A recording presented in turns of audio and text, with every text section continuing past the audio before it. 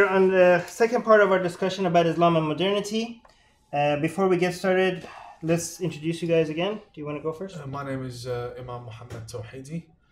I am a reformist ordained scholar, and I spent nearly 12 years of my life studying Islam in the Middle East, a third generation Muslim Imam, and I travel the world. I'm very involved in interfaith diplomacy, and I do have reformist ideas that I like to discuss. I've just released a book, The Tragedy of Islam, and I'm in New York with Brother Daniel and Brother Armin discussing whether or not Islam poses a threat to modernity. Bismillah, alhamdulillah, salatu wa salam ala rasulillah. My name is Daniel Haqiqatjou. I'm a speaker, lecturer, and researcher on Islam and modernity. I did my undergraduate degree at Harvard University, where I studied physics and double majored in philosophy as well. And I pursued graduate studies in philosophy, studying Western philosophy, Islamic philosophy. I've spent the last 10 years discussing, debating, teaching on the challenge that modernity poses to Islam and how Islam responds to that challenge in a way that is authentic to the tradition of Islam, the long history, Sunni tradition of Islam of 1400 years, and how that response is compelling, rationally and morally. And I speak to both Muslims and non-Muslims. That's good. So before we start, just I want to mention that because we have a lot of other topics to touch on, I'm going to time us discussing each one of these topics, because we need to stay on point and finish each one of these topics, or else there's going to be a lot of things that we're not going to touch on. But before I go through the points that both of you mentioned that you want to bring up, there was something that we left off from the part one that you wanted to make sure that we address. But let's just give it 5 minutes and then we'll move on. To begin with, we left off last session where I asked Brother Daniel a question regarding his belief that the problems with Islam, and I mentioned ISIS. So we're speaking about Islamic extremism, modern Islamic extremism, whether or not this was a result of foreign intervention into Muslim land, and that Western powers form policies that allow their military to intervene in the Middle East and fight Western wars in the Middle East. And I did not agree with that. I disagreed by saying that, in fact, the American government, the former American government, financing ISIS, financing Islamist rebels, financing Al-Qaeda, this does not really create Islamic extremism. This only revives what is already there. The ideology of ISIS existed from the very early years of Islam. And I referred to an incident that explains the beheadings of ISIS, which took place under the Caliph of Islam, the first Caliph Abu Bakr, and he is the father-in-law of our Prophet Muhammad. And Abu Bakr, clearly in Al-Bukhari, because the brother requested evidence from me, in Al-Bukhari an incident is very clear that after the death of Prophet Muhammad, Abu Bakr made it an obligatory act, and this is in the chapter of Zakah, made it an obligatory act for everyone to pay Zakat, to pay charity to the Caliph. And this is in Al-Bukhari, the obligatory charity tax, Zakat, and this is hadith number 1399 to 1400. Now, when we take a look at, for example, Abu Bakr said, by Allah, I will fight those who differentiate between prayer and Zakat. Zakat meaning the charity. Zakat is the compulsory right to be taken from the property of regular Muslims, and if they refuse to pay, even a she-kid, which they used to pay at the time of the Messenger of Allah, I will fight them for it. And then he did. He fought, for example, if you take a look at the Ridda Wars, the Wars of Apostasy. We have an entire book called the Ridda Wars. I will quote the references in English. Kitab al-Ridda by al-Waqidi, 1990, printed, page 107 to 108. And then we have a huge amount of references, which I can send to you and to the viewers. We can link them. And I'm keeping my eye on the time.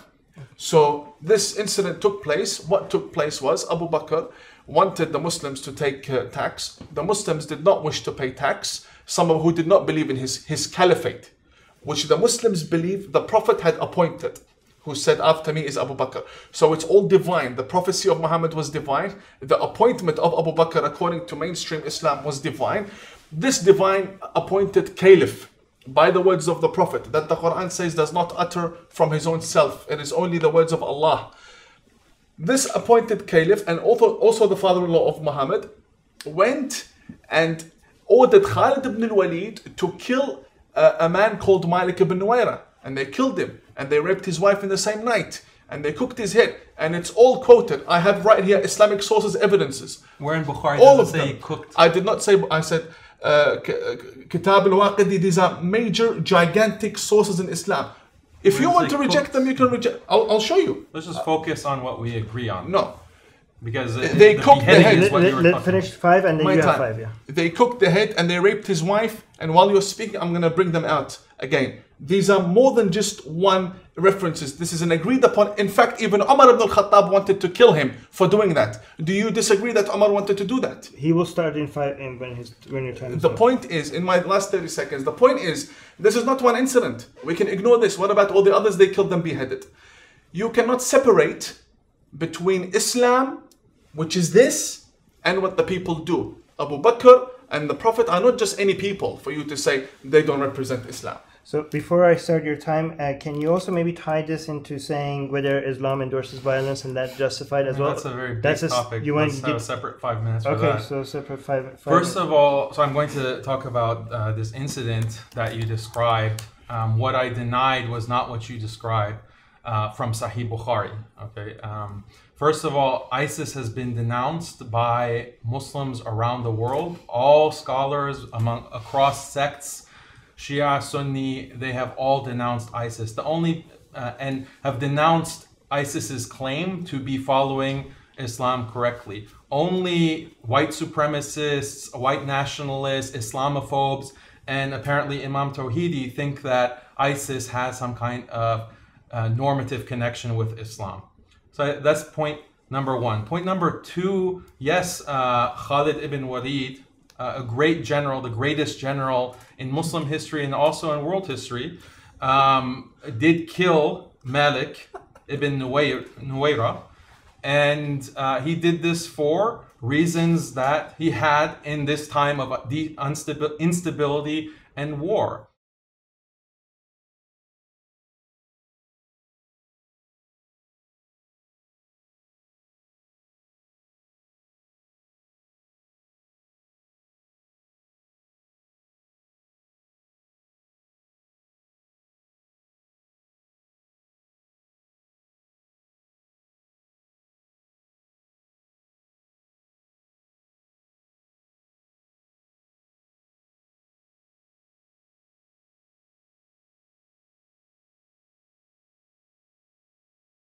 And it was not Omar, 5 minutes. Omar, peace be, radiallahu anh, may God be pleased with him, disputed his decision making on killing this particular figure.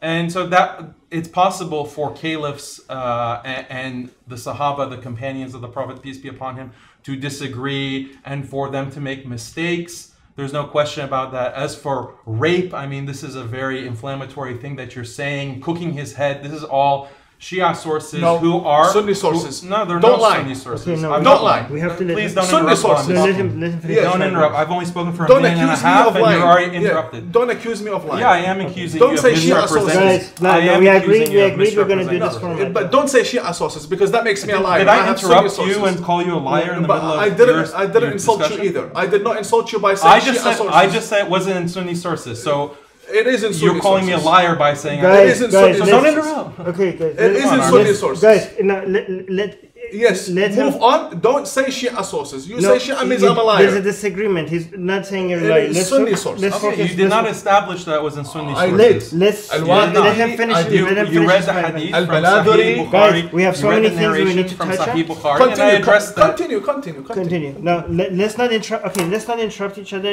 Even if the worst, even if the other side says the worst thing. Continue. Okay, good. All right. So this is something that's not in Sahih sources, Sunni sources, and even the Shia sources. I have to go look. I'm not an expert in Shia Islam to be able to judge that. But it wouldn't be surprising if there were these kinds of polemics against the Sunni caliphs.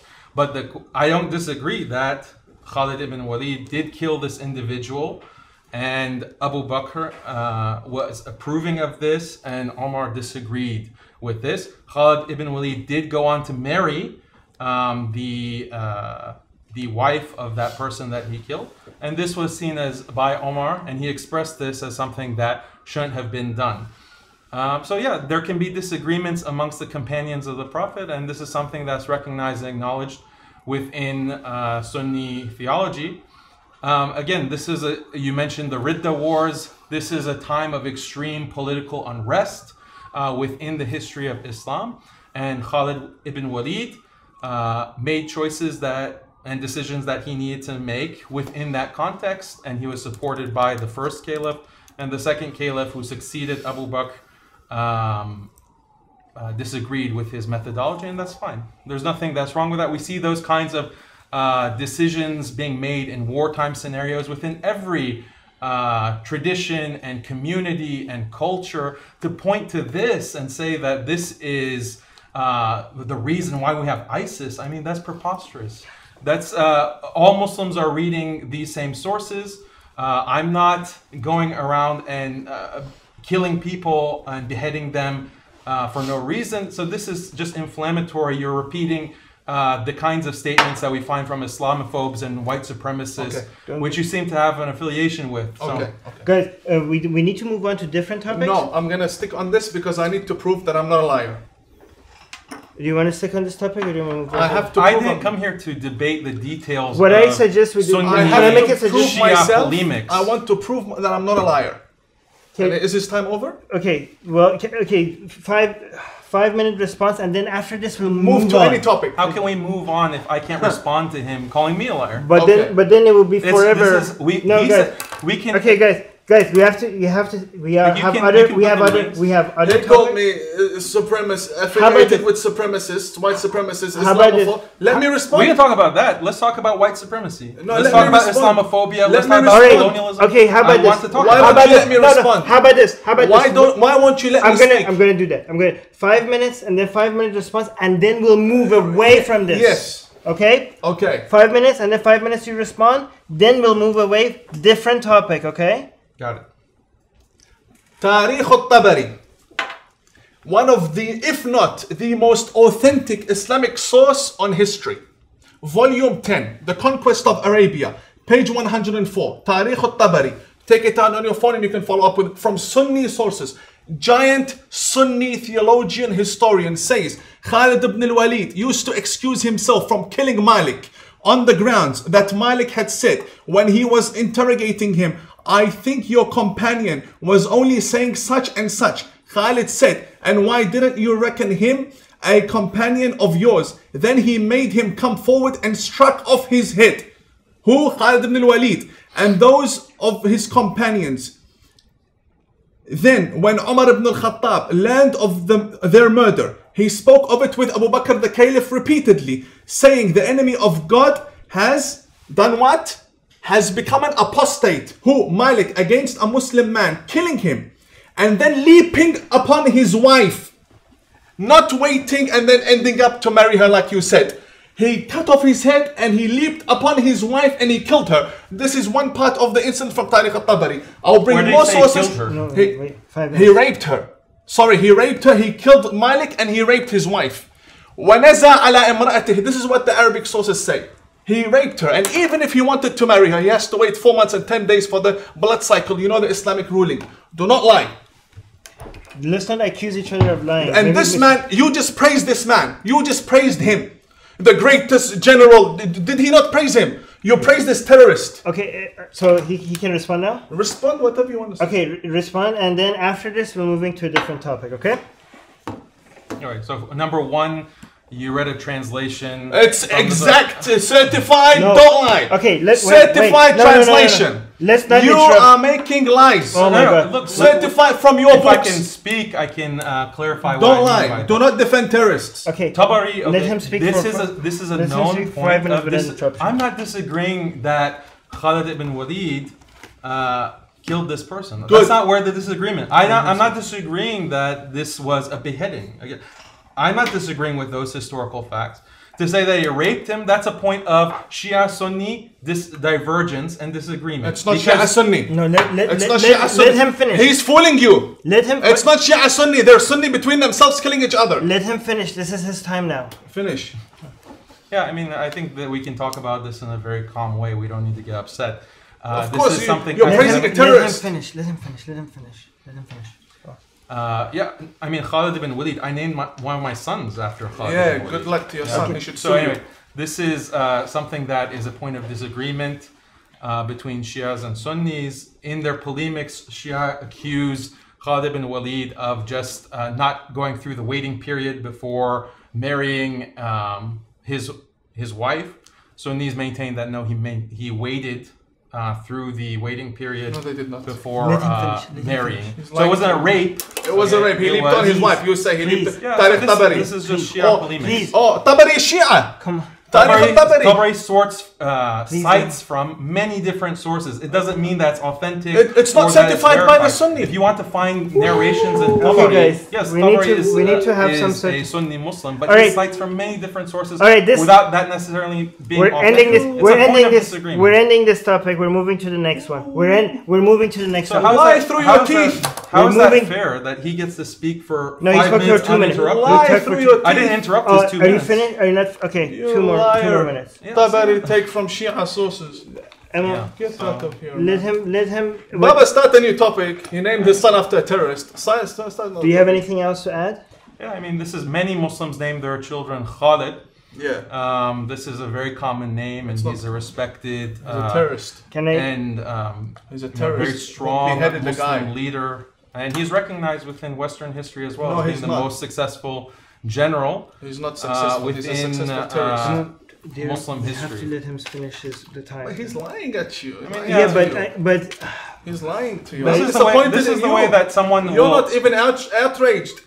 You're not outraged. He's telling you This is how guy, he's praising a guy who's a terrorist who butchered people. the way we can understand other people, even if we don't agree with them, is by listening to them. We can't just yell at them and get them. I'm not yelling. Well, I am yelling. I'm frustrated, but I'm not angry. I'm frustrated that he would justify. How can you justify? I don't understand. Don't give me your Harvard. You can never intellectually justify the fact that someone doesn't want to give you money. You go and you behead them and you take their wife, whether it be a waiting period of 10 years or 10 days. You can never justify that. You are putting such a Accusation. polemical frame of it. Oh, that, it's all wrong. he wouldn't Oh, give no, Khalid ibn Walid personal money. No, no. He was. Alright. This was something that was to Next maintain the angels. cohesion and One- the one unity thing- one of thing- the one thing- They're all new angels. Muslim state. and they're And good so Guys, they made guys, decisions cut it that out, was cut it out. unity. Okay, cut it out. Then one thing we can do at the end is that if you have any written statement in response to this and you want to add, I'll put it in the description of this video. Okay? No need. Okay. I'm gonna ask a question. Can Islam be reformed? Who wants to go first? Do you want to go first? Let him go first, since he's the reformist.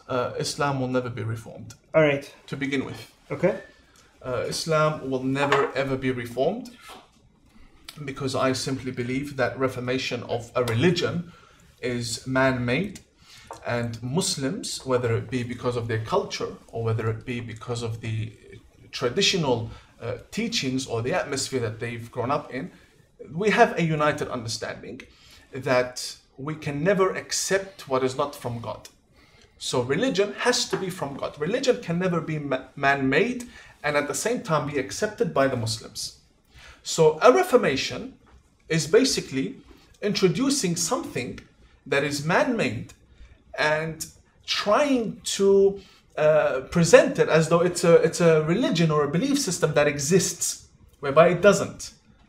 So what do I believe in? I believe that Muslim individuals can liberate themselves from terrorist teachings and extremist fundamentalist ideologies, such as praising terrorists, such as this, and naming their children after terrorists. Okay, let's not go back to that. No, I'm not going back. But this is a good way to move forward.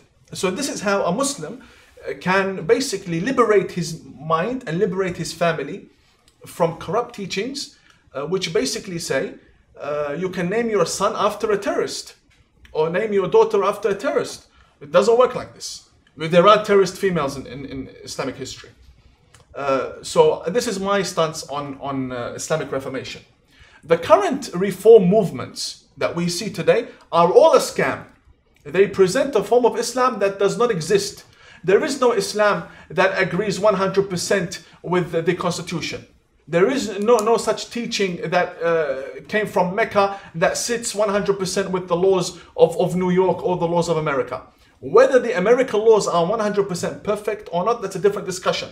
But we are speaking about an ideology and the current society that we have today. Is it compatible? It's not. Can there be a reformation? There can never be a reformation. Islam is not a religion that can be reformed. This is something we need to understand. Very simple. Why? One of the main factors why Islam cannot be reformed is because, one, its reformation would be man-made. Secondly, there is no actual governing Islamic body that tells it where to go. So if the church wanted to go through a period of reformation or enlightenment, they would have to take orders from a superior religious hierarchy that directs them towards that direction. Islam doesn't have that. Islam has two major denominations and then over 70 schools of thought from within that. Each one of them does not see the other Muslim as a true Muslim.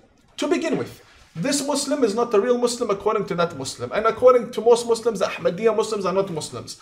So there will never be a reformation because there's no unity when it comes to understanding the religion and the needs of the religion and so on and so forth. Another matter which is very, very important is the funding of these reform movements. It's impossible for a Muslim community to say, yes, you know what, we are fundamentalists. Let us become open-minded and try to understand the other side. But who's funding the other side? Some Zionist businessman or a Republican donor. This will never work.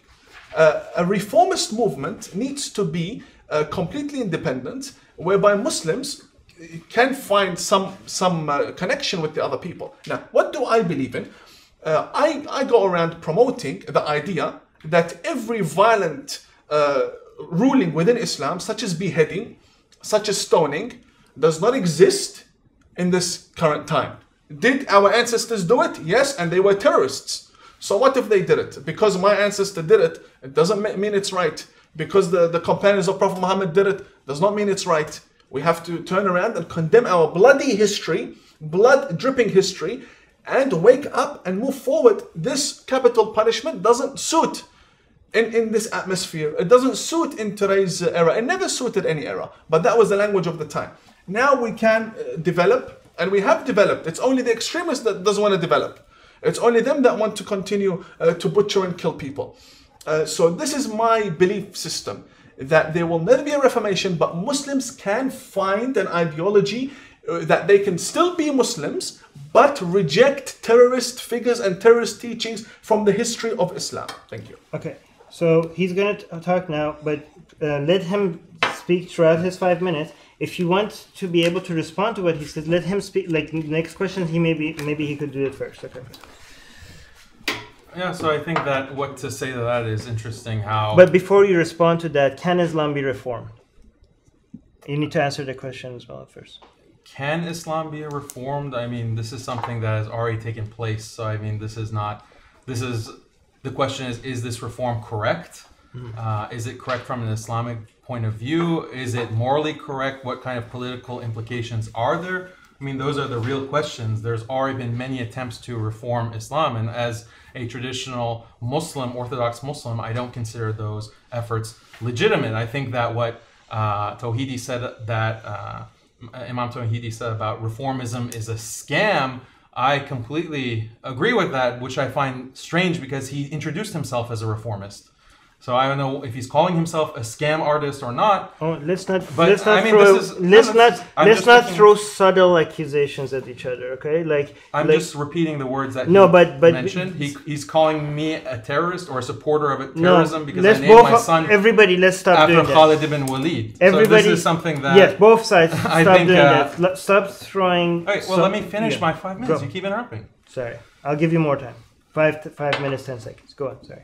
All right, so when we look at the history of Islamic reform, we have to go back to the beginning of the colonial period, at the beginning of the 19th century. We have to look at what was the motivation to want to reform Islam. And what we find are colonizers with colonizing agents such as Lord Cromer within Egypt. We find the British in the Asian subcontinent, in India. We find them in Malaysia and Indonesia. And they all had the same goal as colonizers. We need to get Muslims less committed to Islamic law. Because if they're committed to Islamic law, they're not going to accept us as their rulers. They're not going to accept our law. They're not going to accept our companies and corporations such as the East India Company that's wanting to control them and take their resources and enslave them. And they're going to fight against us. They're going to engage in jihad, in defending their land and their families and their people against our imperial invasion. So we have to convince them that what we are doing as colonizers is helping them progress. So they need to understand that Islam is something that is open to reformation. It's open to becoming secularized and liberalized. And so they took deliberate measures to influence Muslims and to, in the words of Lord Cromer, de-Muslimize Muslims. And they did this, for example, by bringing some of the top intellectuals of the Muslim world, top scholars of the Muslim world, to England, to France, giving them a secular education, secularizing them, getting them acculturated to European, Western culture, and then sending them back into top positions at universities, at Islamic universities, had them establish their own universities, such Sayyid Ahmad Khan, for example, established his university within the subcontinent, and taking control of governmental positions, media positions, to tell Muslims not that we are here to destroy Islam. No, we're here just to bring a more enlightened Islam, to bring an Islam that is more peaceful, more tolerant. We're here just to help Muslims achieve the kind of progress that Europe has enjoyed. And so this is the history of reformism. It is something that is government funded. It is something that is pushed because to this day, through the work of different NGOs around the Muslim world. And the goal has always been the same, to have Muslims denounce or separate themselves from those aspects of their religion that conflicts with the colonial enterprise, with the influence of imperial law, to have them abandon those aspects of their religion that conflicts with liberal secularism, feminism, and so forth. So this is a deliberate program. It has been very successful, unfortunately, and we find different kind of native informants around the world who are sponsored by Western governments to present themselves. Look, I'm a Muslim. In fact, I'm a scholar. In fact, I'm an imam. And Muslims, we have a problem. Islam is a tragedy. We have to change Islam and make it more compatible with the modern progressive way of life. And we have to denounce our past, and we have to burn and slash our tradition, because these are all terrorists. And we have to embrace the path of enlightenment, the path of progress that our Western masters are presenting. So this is something that we find in the past, we find it today, sometimes we find it in amongst ourselves. I really want to move to the next topic, but may I move to the next topic? Wait, before I start, may I move, or if you respond, then he would have to give him, that would be another 10 minutes. Do you want of course I have to respond. Okay. But then, so let's have a plan then. You're going to respond, and then he's going to respond, and then we'll move. Don't mind. Okay. I don't mind. But then, firstly, okay. Firstly, with regards to the brother calling or implying that whether or not I am a scam artist because I called the reform movement a scam. Yes, I refer to myself as a reformist, but I mean, I'm surprised that you don't know that reforming Islam has many meanings, and it's applied to many people with different agendas throughout the history of religions, and especially Islam, which in this case we're talking about. Abu Bakr al-Baghdadi, the caliph of ISIS, considers himself a reformer. The founder of Wahhabism considered himself a reformer. In fact, Prophet Muhammad considered himself a reformer when he came to when he came to Mecca with his message, and Islam emerged as a reformist religion that told the men to stop burying their newborn daughters. So for me to call myself a reformist, it does not mean that I'm a prophet, and it does not mean that I'm like Muhammad bin Abdul Wahhab. Neither does it mean that I'm part of any other reform movement. It's up to you, before pointing fingers, to understand what type of a reformist is this man. Is he someone that wants to revive what had existed before Islam, the delusion that the Meccan Islam was somewhat more peaceful than the Medina Islam? What exactly does he want? Or is he a reformist that deals on matters that concern today's way of life, which is exactly what I do? I couldn't care less about what happened in Mecca. I denounce it and I move on. Now, moving on to what he said about the Lord that he mentioned, and the people who come to colonize Muslim worlds and bring these influential Muslims and take them to the West, and then bring them back and try to convince the people that live in the Muslim world that through universities and centers that we are here to bring you a more enlightened version of Islam. We are here to help you. We don't want to eradicate Islam. And then he referred to other issues previously of Islamophobia. Firstly, there is no Islamophobia, and nobody is trying to destroy Islam. In fact, let me rephrase, nobody has destroyed Islam more than Muslims themselves. A day doesn't go by without Muslims killing themselves, murdering each other, butchering each other, issuing fatwas against each other. Muslims kill more Muslims than anybody has touched Muslims in history. Now, you always speak from the mentality that we are being oppressed, and look at what the West is doing to us, and someone take a look at the evil doings of the... Yes, the West has evil people. The Westerners will tell you that we are ashamed of our history. They will tell you that we killed and we butchered. No problem. They will tell you. Nobody's denying that. You somehow crafted in a way as though the Muslims were all angels. As though we were all angels. Brother, are you Iranian, if I may ask? You are Iranian. Your nation... I was born in the US, but yes, my parents are from Iran. Your heritage, you're Iranian. Your nation was converted into Islam by the sword. I'm not Iranian. I come from an Arabian lineage of the companions of Prophet Muhammad, Adi ibn Hatam al-Ta'i. He is my ancestor. Probably my ancestor came and took over your country. So why do you support terrorists that took over your heritage? And you find me, of course I'm going to condemn my terrorists. So what's wrong with me condemning dark history? What's wrong with that? So this is a question. Do not make it seem as though Muslims did nothing. They were all cool. How did these Malaysia, Indonesia, they all became Muslim by the sword? All of them became Muslim. All Islamic caliphates. All of the conquering, over 53 countries, all of the terrorist Islamic caliphates conquered and butchered. You're going to say conquests, or someone else might say conquest. It's not conquest. In the science of politics, it's invasion. You go and you rape and you kill and you take their riches, and then you go back because they're Jews or because they're Christians, and then you want to somehow justify this through the laws of war. It doesn't happen like that. Another issue is that these people are making their Islam, making Muslims less committed to Islam.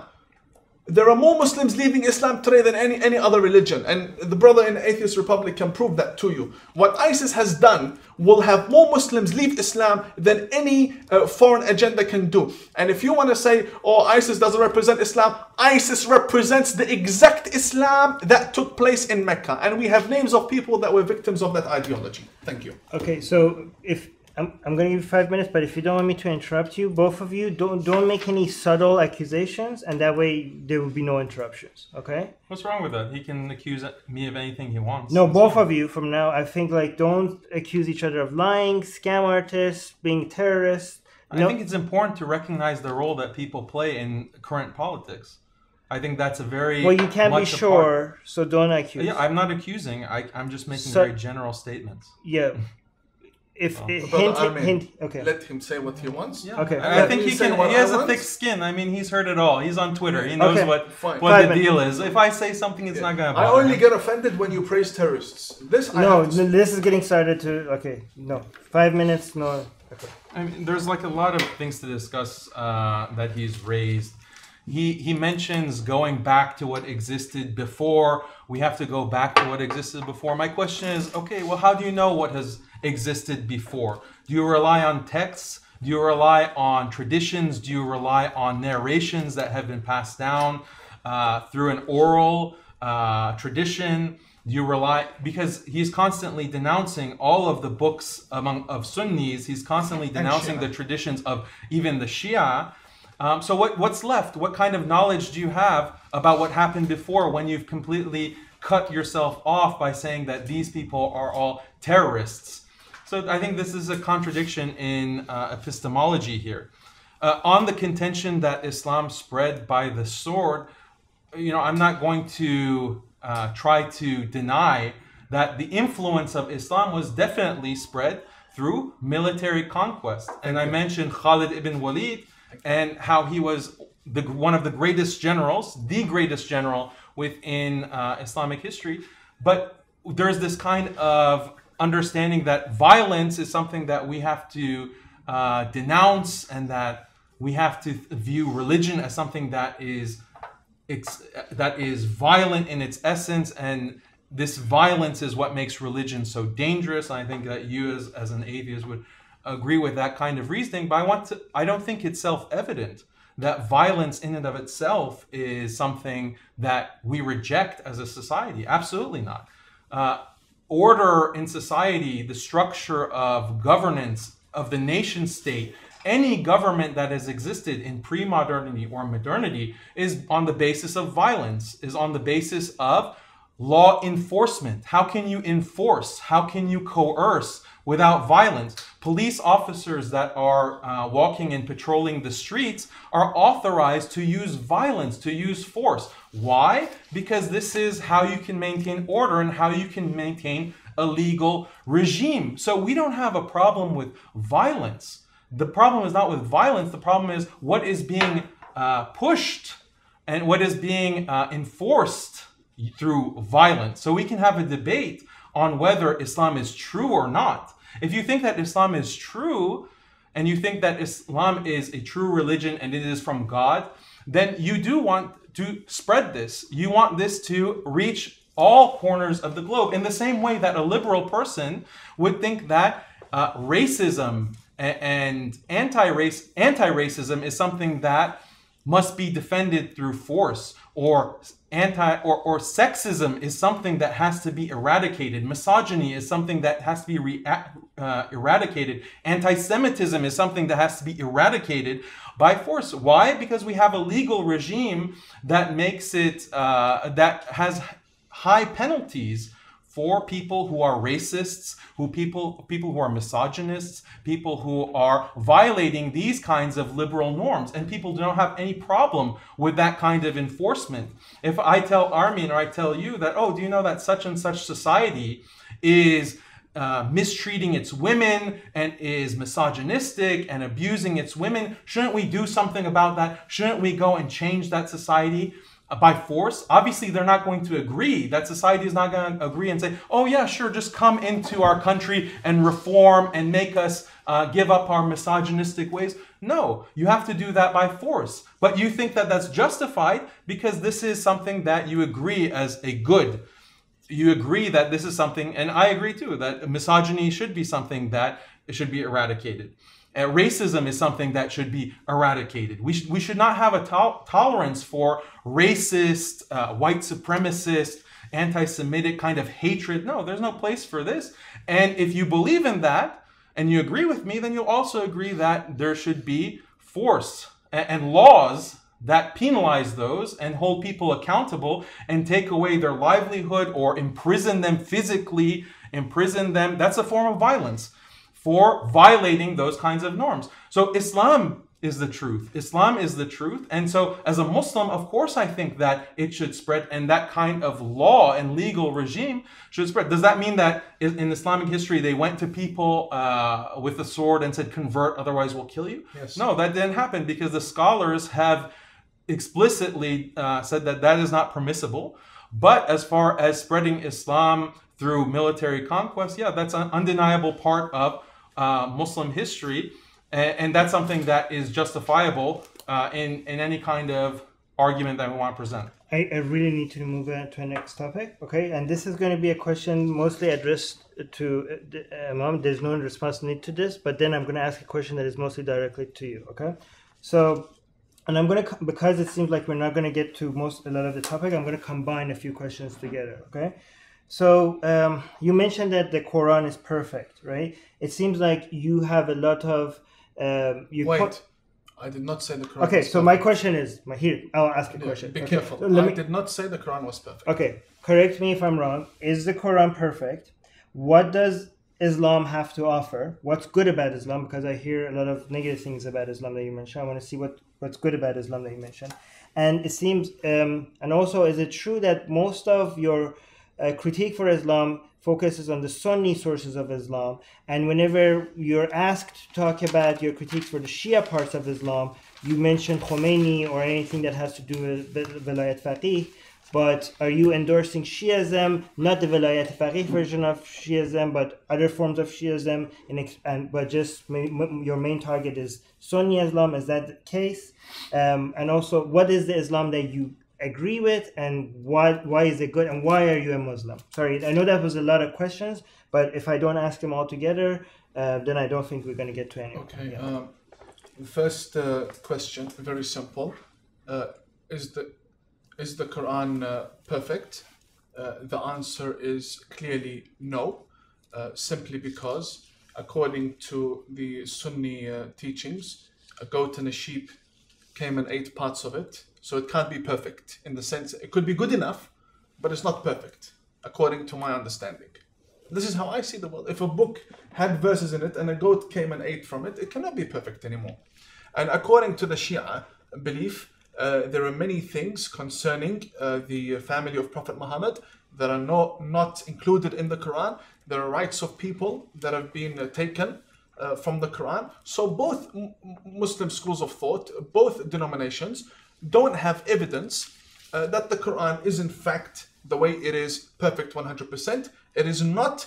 There are verses in the Quran that Shias believe are supposed to be in a different place, such as parts in chapter 5, and there are also parts in chapter 33, especially verse 33. Many people believe that these verses of purification should be somewhere else in order to give a different context. The point is, the Quran, how it is, people can say all Muslim scholars agree. They don't all agree. There are many books written about tahrif al-Quran, the distortion of the Quran, and it's been proven throughout history that the Quran, one time a sheep eats it or a goat, and all this. So to me, no, I don't believe so. Secondly, when it comes to why I'm still a Muslim, you see, I've answered this before in one of my interviews. I do not believe, and this is how I see life, I do not believe that religion is something you can leave and is something you can no longer be part of. Yes, a certain part of ideas might no longer seem convincing to you, and you believe in another set of ideas. But I believe religion is actually part of the heritage of the human being. You can never run away. I can never run away from the fact that I come from a lineage that played a big role in the establishment of Islam. No matter to what religion I convert to, whether I leave it or not, I can never run away from that. It's part of who I am. It's part of me. It's part of my thinking. It's part of my being. I don't see religion as though it's something that is on the side. No, it's a way of life, and that's how it was produced to me. That's how I developed as a human being. Therefore, I don't see it that way, and I cannot change the laws that I believe in. Are there figures in Islam that I completely adore and I love and I care about? Yes, there are figures such as Hussein, the grandson of Prophet Muhammad, who was butchered and massacred by the Muslims themselves, the caliphs themselves. I love his offspring. I love many Sunni scholars in modern times, such as Hassan Farhan al-Maliki. I adore good Muslims that wish to, make the world a better place. Your question: what can Muslims offer? Islam. What can Islam? So what can Islam offer? Islam can offer whatever other religions offered. What can other religions offer? Islam can also offer that. Islam is no different from Christianity or Judaism when it comes to offering. It can give its adherents security. It can form governments. It can do whatever other governments do. Whether or not these offerings are required is a different story. But Islam's offering is completely different from what Muslims can offer.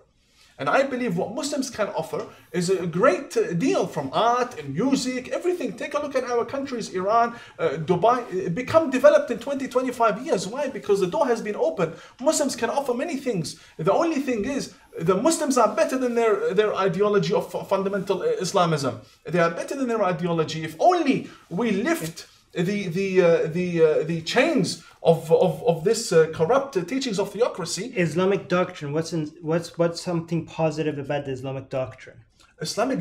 When it comes to doctrine, it's not a matter of positive or negative. It's an idea that could be right and could be wrong. Okay, last question I had, which you haven't answered. Is it true that you mostly focus on criticizing Sunni Islam, and when you're asked to criticize Shia Islam, you mostly only focus on Velayat Faqih? I criticize Islam in the sense that I criticize extremist Islamism, militant Islamism, fundamentalist teachings of Islam that lead to beheading, stoning, killing, and so on and so forth. I have no problem with the moderate Muslim and the peaceful Muslim who wishes to live his life peacefully. Now, I'll take a few more seconds because you interrupted me. I oppose all theocracies. I do not believe in a Shia Muslim government or a Sunni Muslim government. I am a reformist, and sects are not relevant to me. I look at Islam as a religion as a whole. Another issue is, I do not identify in being part of any sect. I was born a Muslim, and this is the tragedy that we are living, and I'm trying to do my best to fix it. Another issue is, in my book, The Tragedy of Islam, I have included a complete chapter dedicated to the difficulties of Shia Islam, which is the denomination that I come from. This is basically it. I do not support sectarian teachings at all, and I think they are irrelevant to my mission.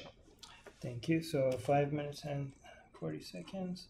So wait, before I start the time, we wanted to make sure you talk about how Islam, you see it as a cure, you see it as superior to modern values. Islam comes with violence, it comes with wife beating, it comes with slavery, it comes with child brides.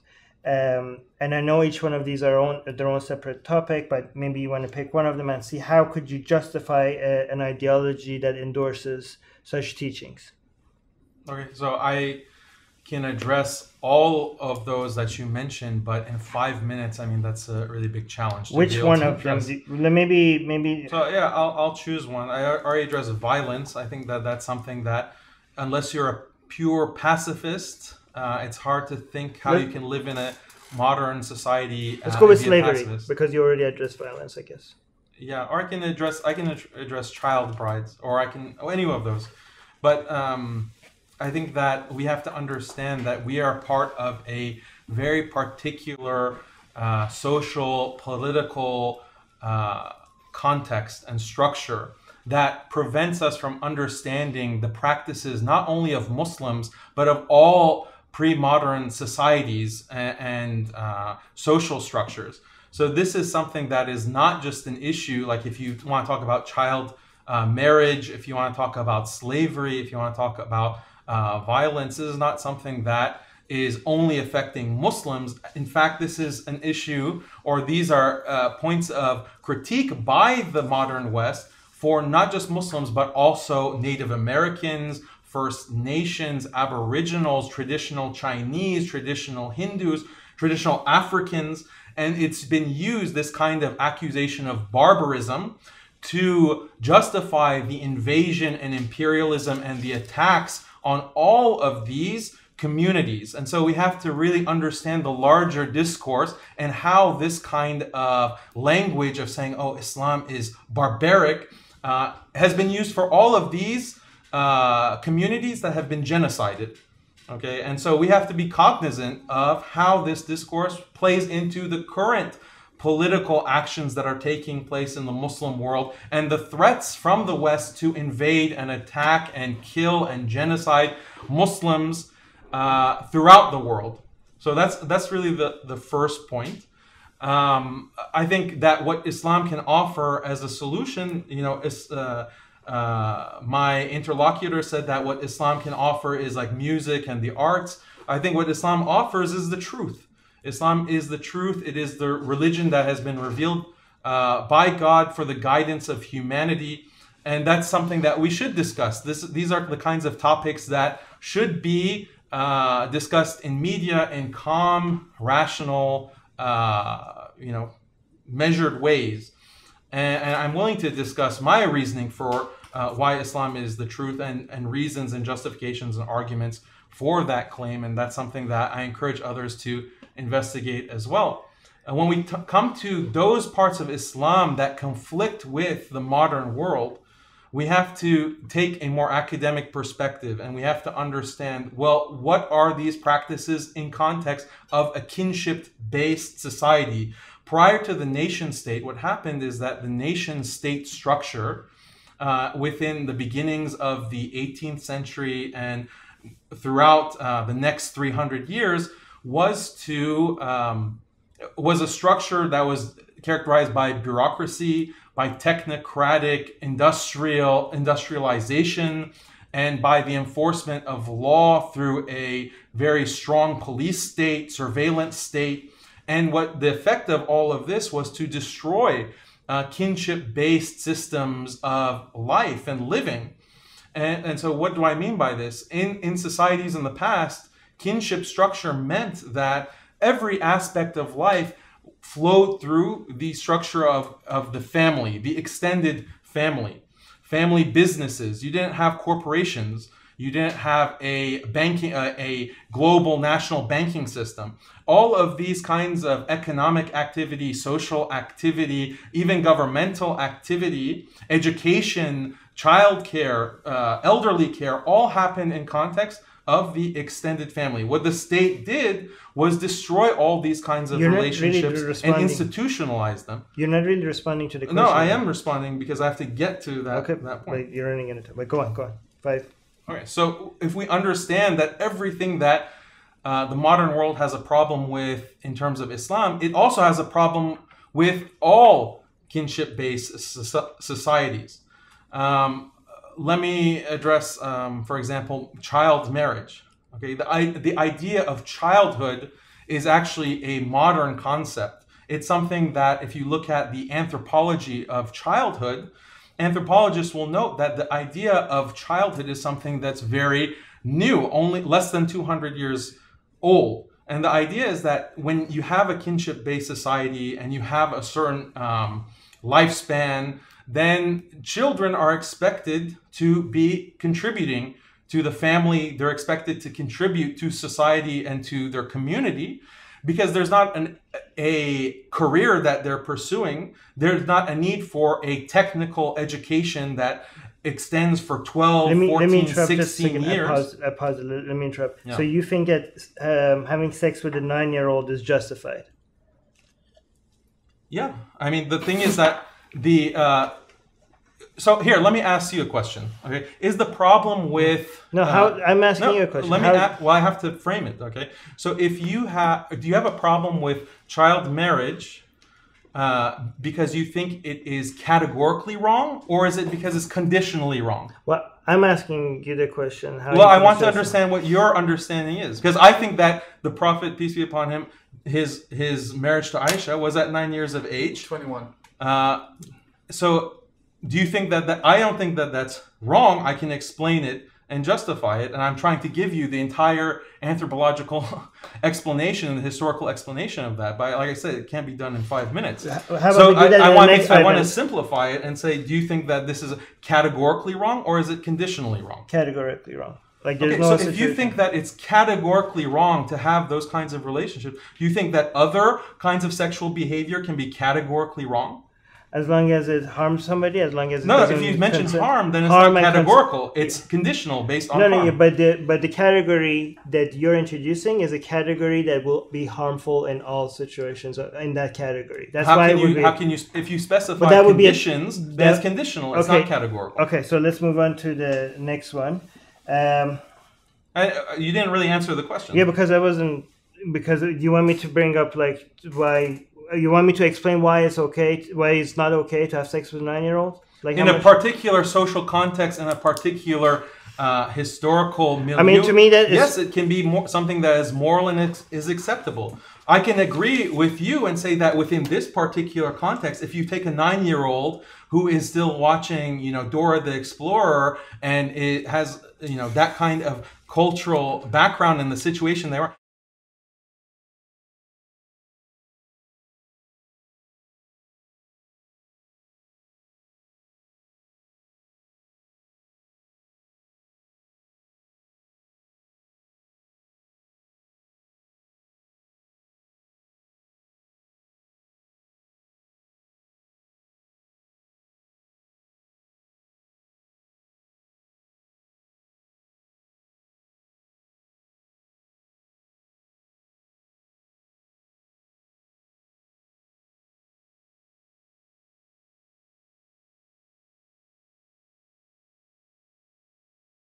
That's wrong. That's morally wrong. But you're asking me about a completely different social circumstance in that's not society. true. That's not true And because child marriage, as you describe it, I think Aisha that was the word child is anachronistic. If you're talking if about you want child to talk about that, that's something that was practiced throughout history, Yeah, no, across all of all them. religions, across all cultures. And I So the condemn- problem that you have is not with Islam, it's not with the Prophet Muhammad, peace be upon him, it's a problem with all of the past. I condemn You condemn all of the past.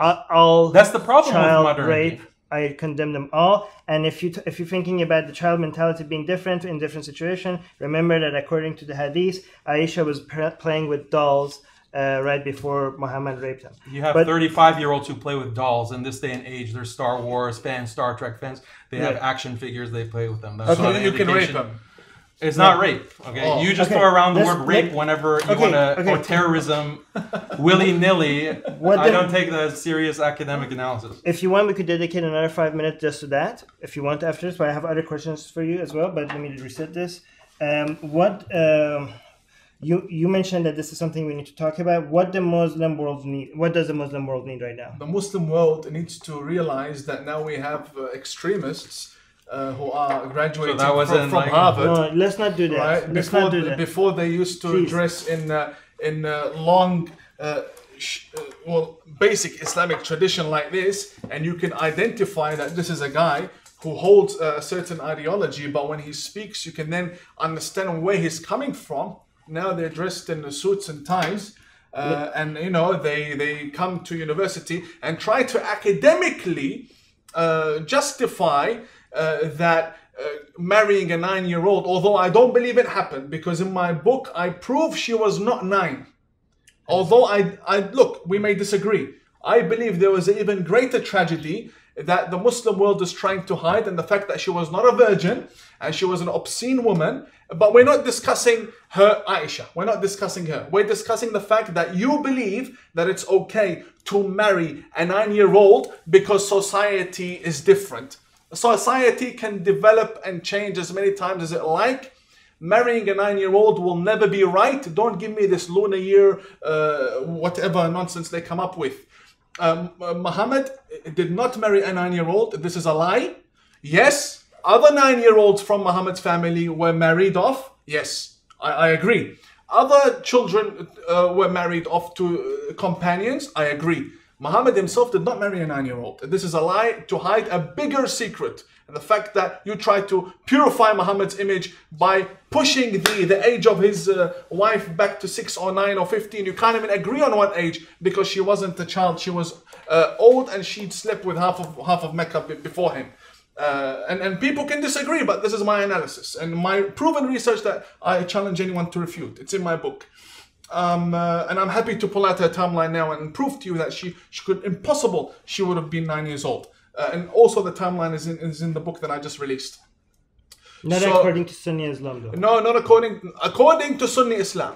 I mean, according to Sunni Islam, she was 9 when she. No, not all Sunnis. Not all Sunnis It's in believe. Bukhari. It's right Yes, in there. Bukhari is not the only Sunni scholar. That's a Sahih. That's a Yeah, Sahih. there are many other Sahihs. He based his justification on the Quran not being perfect on Sahih Bukhari because a goat ate a page that the Quran was written on. So how is that Well, consistent? this You're was saying that. So you guys want to talk about Aisha because I asked a different question. No, wait, don't go back. I'm speaking to you based on your belief system. This is sacred to you and the Quran is sacred to you. No, Sahih Bukhari is not sacred. It's not sacred anymore. That text is just a compilation of narrations. They exist in many different texts. Okay, so do you emulate these because they're holy doings? The Quran and the Sunnah. Okay, The so Sunnah this is can a be Sunnah. compiled in different In books. PDF, in Yeah, book, so of yes. course it's Sahih. Of course see I that? study. I'm and speaking this is- about content. He's talking about paper and cardboard. I'm telling him Bukhari. He says it can be compiled in different formats. All right, but this is. No, they're different. There's not just Sahih Okay, Bukhari. okay. There's Sahih Okay. Muslim. She was 9 there's Sahih- according to there's- most Islamic school of Okay. thought. Yes, according to the majority of Muslims, she was 9. Yes. And accepted Islamic schools of thought, Yes. she was 9. Yeah, When she to, was. to the majority. Yes, to the majority, but not to all. Now, moving on with my time, it is absolutely wrong whatsoever. I don't care what people say. He can give it an academic coating, all what he likes. Completely wrong. It can never be justified. No way can it be justified that marrying a 9-year-old is right. And these laws that you have in certain American states that allow a man to marry a child without her parents' consent, or 11 or 10 or 12, I don't know, there are numerous states. That's also wrong. That is also wrong. You also disagree with yes, I do. 11-year-olds going on having girlfriend, boyfriend, 10-year-olds, What about- 9-year-olds let's not do what about having, it. having sex at the age of 9 with their Yes. boyfriend. You agree with that? I reject it. I don't allow You don't that. think elementary school children should have boyfriend, girlfriend, No, I don't. and have sex with each other? No, Because I that's rampant in Australia, the US, the UK. I condemn it. Because it's in Australia doesn't mean I agree with it. Okay, so you condemn. So what's the line? When is it okay Do you for know? people to start having sex? Do you know? Who, What age is I'll it tell you okay? now. But do you know who brings these children, boyfriend, girlfriend, my body, your body things into our educational system and sex ed? Do you know who? Your allies, the allies of the Islamic extremists, the leftists, the globalists. They are the ones. I'm not who aligned with you- leftists. No, they are aligned with you. They would love you. They would No, be they sitting denounce here- me No, every day. no, no. Yeah. They would love They denounce you. me and call me all, the same kind of things that you call me. No, no. All right, Leftists don't like my what I have question to was say about these completely things. ignored. Though, what does the What was the Muslim question? world? What does the Muslim world need right now? I said the Muslim world right now needs to be Okay. warned from people like him. Okay. Yeah, the That's Muslim what world, it means. according to some, needs the white savior to right, come let's and give you five- colonize and enlighten the Muslims and teach the Muslims. The Okay, Muslim this is your world- 5 minutes. What Okay. does the world? What does the Muslim world need right now? The Muslim world needs for the West to leave it alone. That's what the Muslim world needs. The Muslim world needs for the cessation of this kind of intervention and war and sanctions and intervention that has been taking place for over 200 years. That's what the Muslim world needs. The Muslim world needs to reject agents of Western powers Can who you prove are it? going to Can you prove I'm an agent? maybe one day. I will Academic? Can prove you? it. Maybe one day. Yeah. Can you Just prove keep it? hiding your books. Let's No. just continue the question. Can you prove it? See, you just Prove did that what? again. You Can you prove I'm an agent? No, I'm not claiming that I can prove it. Then I'm why saying- do you say it? Based on the kinds of things that you promote, and Like the kinds what? of things you say, that Islam is a tragedy, that all Islam can offer the world is Did I music say and Islam art, was a tragedy? Did I say Islam was a that tragedy? the Quran is not perfect, that there's wait, Armin, wait. Did I say Islam was a tragedy? It's the title of your book. The tragedy of Islam, it means Islam has a tragedy. And it's Islam you people. has a tragedy. And it's you people. Yeah, so you could have said that the tragedy with Muslims today. No, not necessarily. You need to ask me what does the title of your book mean, and I would explain that the I'm tragedy not of really Islam is people like you. Now, can you prove I'm an agent? No, I'm not going to say that. I No, can you're prove not it. exactly. So don't say it. I didn't say it. Did I say No, Imam Tawhidi is an agent? Look at him. No, I did like not a say coward that. now, cowering. No. You said agents like, and now you say I'm not saying you're an agent. You know? Yeah, I didn't say that you are an agent, but All right, go with your 5 minutes. Look, this There is are his agents type of of- people. you did. when they this are is what you did. You when- pointed at him when Yeah. you said the word agent. yeah, They he's calling me a can't. terrorist, dude. Of course, He's calling me a terrorist. I never called you a terrorist. What can be? Look at where we I are. did not call you a Accusing terrorist. someone of being a terrorist I didn't call you a can have terrorist. extreme ramifications for me and my family. I never called you a terrorist. We're living we in, have the uh, tapes. Don't lie. We have the. I never called you a didn't call terrorist. me a terrorist. I called you You an didn't say extremist. me- Extremist supporter and lover of terrorists who named his son after a terrorist. Yes, and if So you don't like it's it, something file a very lawsuit. extremely inflammatory to call someone a terrorist. I'm just implying that there are certain people who may be getting a stipend, a monthly paycheck from certain kinds of sources to say the kinds of things that they say about Islam and Don't about assume terrorism people and If you should- cannot extremism and prove so it, forth. if Can you you- can't prove it, don't imply it. Yeah, let's focus on the question. What does the Muslim world need right now? Do you think you answered that? Or So I mentioned the biggest issue that's facing the Muslim world today, and it's something that's relevant. We're living in the Western world. I was born and raised in Houston, Texas. I've lived all across the United States, and this is what I think the Western world needs to hear: that Muslims should be left without meddling, intervention, warfare. Muslims do not need to be saved. All of these justifications that are used to attack and colonize the Muslim world and to suppress Muslims, this is the biggest cause of bloodshed and deformity within Muslim society, is this kind of Western intervention. So I do think that that's the biggest issue that needs to be addressed. All right. I agree also that to a certain extent that Western intervention does destroy and demolish the Middle East, and it does give rise to extremist groups who then the other governments will come and find useful to fund and so on. Isn't Western intervention what is responsible for ending slavery in the Islamic world? Correct. And also... Wait, what are you referring to? I'm talking about the British Empire forcing countries under its rule to end slavery. So the British enslaved the Muslims, and then that... Well, we have different allowed definitions Muslims. of slavery. Well, you could But disagree. you don't with think it. that colonization and imperialism But is a form of slavery? No. No, But can- okay. Do you at least think it's a bad thing? Yes. Oh, you have to think about that. Or do you really think it's a bad thing? Well, On par with something else that you think is really bad, like slavery.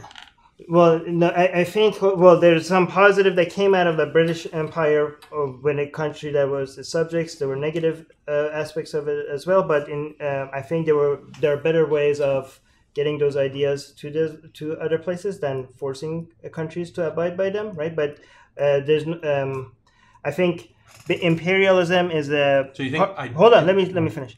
Imperialism... every empire was involved in imperialism. The Arab Empire, the Persian Empire, the Roman Empire, the English Empire, the Japanese Empire. That doesn't make it okay, but it does mean that it's part of what empires do. But that's not an excuse.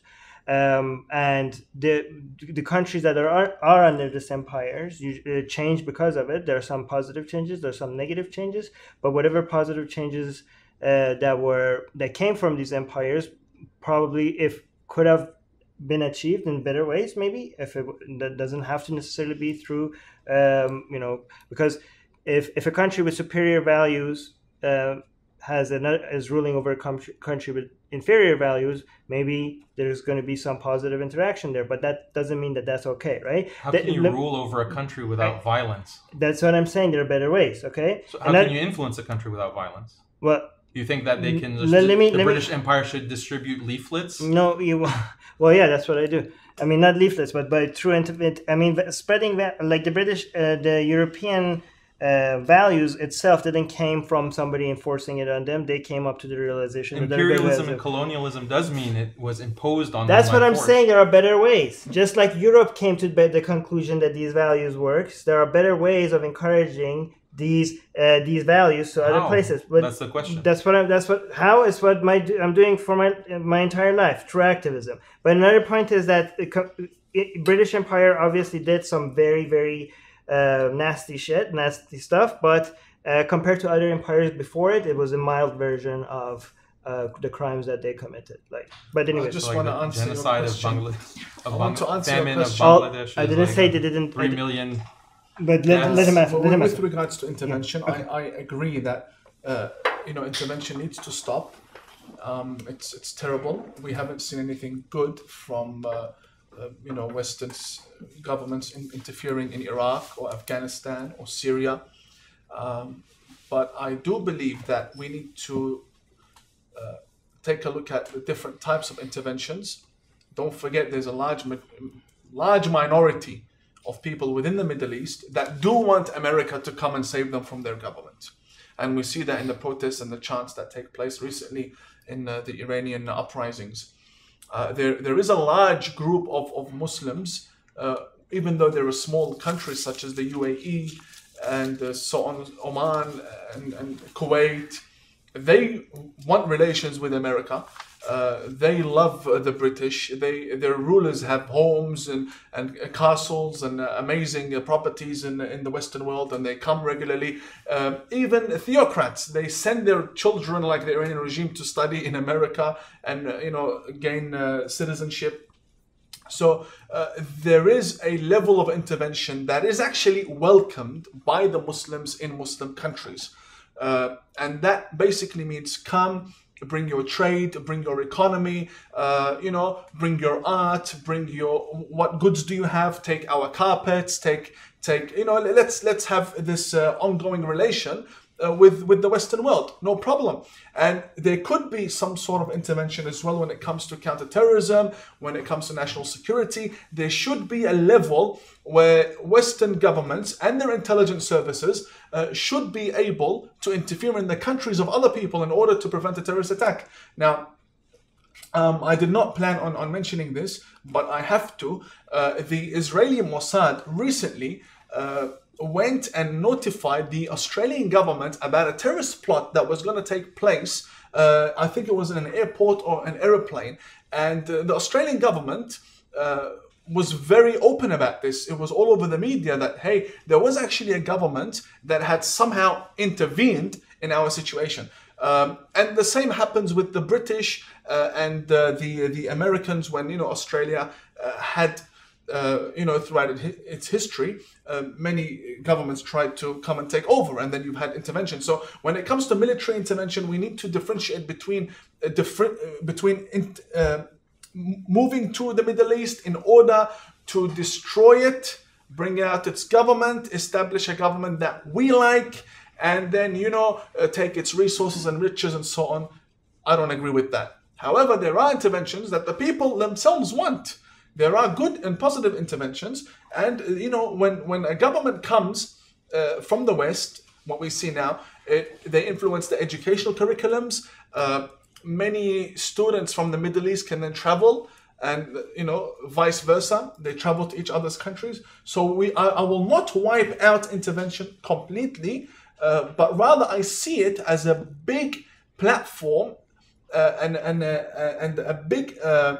Let's say, it's a great way to pave the way for nations to have relations with each other, as opposed to just governments having diplomatic relations with each other. So I will not rule out intervention completely. I don't like the corrupt ones only. May I go to the next question? I want to ask you about modernity, or else, unless you wanted to add something to this, because I wanted just a small point to add is, I think that if you think that having spies and intelligence services within the Muslim world is an acceptable form of intervention, I think that is quite outrageous. The CIA, for example, has been involved with overthrowing democratic governments in South America, in the Middle East as well, replacing democratically elected leadership and installing dictators who would rule with an iron fist, brutally suppressing any kind of dissent in order to support Western powers and Western interests. So, if we're saying that the CIA and spy agencies, Mossad, like, this is a good presence in the Muslim world, I think that this is outrageous and ridiculous. I did not say Muslim world. I said this is my time to talk. Counterterrorism. They all claim to be counter-terrorists. I agree with you. Even George Bush, he invaded Iraq and killed 1 million people at least, innocent civilians, on the basis of fighting terrorism, the global war on terror. So if that's going to be carte blanche for any kind of involvement, then no, I don't agree with that. You can justify anything on the basis of counterterrorism. I'm going to move on to the next question, and this is going to be my last question, and after you both answered it... You won't allow me to... He makes points I need to respond to. Okay, you want to move on to... I didn't even get a full 5 minutes. You just cut me off. Because you said you wanted to just have something small. Then he small. wants to respond, so I should speak for a full 5 minutes so that he has more to respond to. No, I finished my You point. finished. No, look, I agree with Quick what he 1 said. minute, wait, I 1 minute. definitely agree. I definitely agree that certain people can justify, or certain organizations can justify anything by throwing around the word counterterrorism, and also applying funding through that route. I completely agree, but I genuinely mean genuine counterterrorism efforts. That's the ones I support. Other disguised issues, I have no concern for. I completely oppose, Bush and what he did to Iraq, my people. I mean, I'm against it. My family were killed, so Yeah, I'm I just leave completely it at against that. it. You guys agree I on this. genuinely meant the real counterterrorism efforts. That's All all. right, next And I one. agree with you on the other points. Okay, this seems a point of agreement, so let's move on to the next point. What are the problems with modernity? This is something that you wanted to make sure I bring up, so maybe you go first, and then we'll see if the Imam agrees with you or not, okay? Yeah, so I mean, the problems of modernity are so extensive. I already mentioned the main problem of the dissolution of kinship bonds, the destruction of the family, the destruction of communal authority and communal connection. These are all things that have arisen due to the force and the violent force of modernity. I think another big negative and destructive effect of modernity is the loss of meaning, that people have lost meaning in their lives. They feel like there is no purpose because, we don't believe in God. We've been secularized. We don't believe in a communal religion. We don't have a connection with our families because our You families... mentioned these. Do you want to add like new specific examples? Because you already touched on these ones. Yeah, so I mean, look at the institutionalization of childcare, education, elder care. Look at the average person's life. You're born in an institution, in a hospital. You're immediately taken and put in a nursery. You're immediately then taken home for just a short period of time before your mother has to go back to work. Therefore, you're put into daycare. You're institutionalized apart from your family. You reach a certain age where you go to another institution, the public education system, where you spend the next 12 years of your life. Then you leave your family and go to another institution. Then you go into the corporate world, another institution. You work your whole life. You retire. You don't have any family that you have any connection with, because you've spent the vast majority of your waking hours at institutions working. And then you have to be put into an elderly care facility because no one has time to take care of the elderly. So even at the end of your life, you're institutionalized. I mean, one of the greatest tragedies is that you have in the suburbs of the United States, and I'm sure in Australia too, I know that it's definitely a problem in Western Europe and the United States, people who die in their homes and they're not found for months. They're just rotting in their chairs in front of the television because they don't have any family to check up on them and ask them how they're doing, come visit them. Their children have been alienated. Their siblings and extended family have been alienated. And so they just rot in their chairs, and they're just discovered when the smell reaches the neighbors. And this is such a problem that even in Japan, it's really has reached epidemic proportions, because there's entire companies dedicated to the removal of corpses within apartments and homes, because they have such a problem with rotting elderly who they're retired and they're just alone, sitting at home in front of the TV or in front of their computer, and they pass away without anyone noticing until the neighbors smell the corpse. So I think that's the perfect image of what modernity is all about. I would say that fascism is a product of modernity, because when you take out religious meaning and religious significance, humans naturally need a higher purpose. Humans naturally need a higher purpose to organize under. They need a kind of hierarchy. They need a kind of communal bond and to feel like they are part of a greater cause. This is something that religion provides, and this is something that in throughout pre-modern history, you had kinship societies based on this shared understanding of God or the divine and the sacred, and all of the kinds of relationships between people in a family and within a community was predicated on this kind of larger meaning. You wipe out that meaning, you destroy religion, and there's a vacuum. And what do people fill with that vacuum? Ultra-nationalism, ultra-jingoism, where we have a white identity, we have a white nation.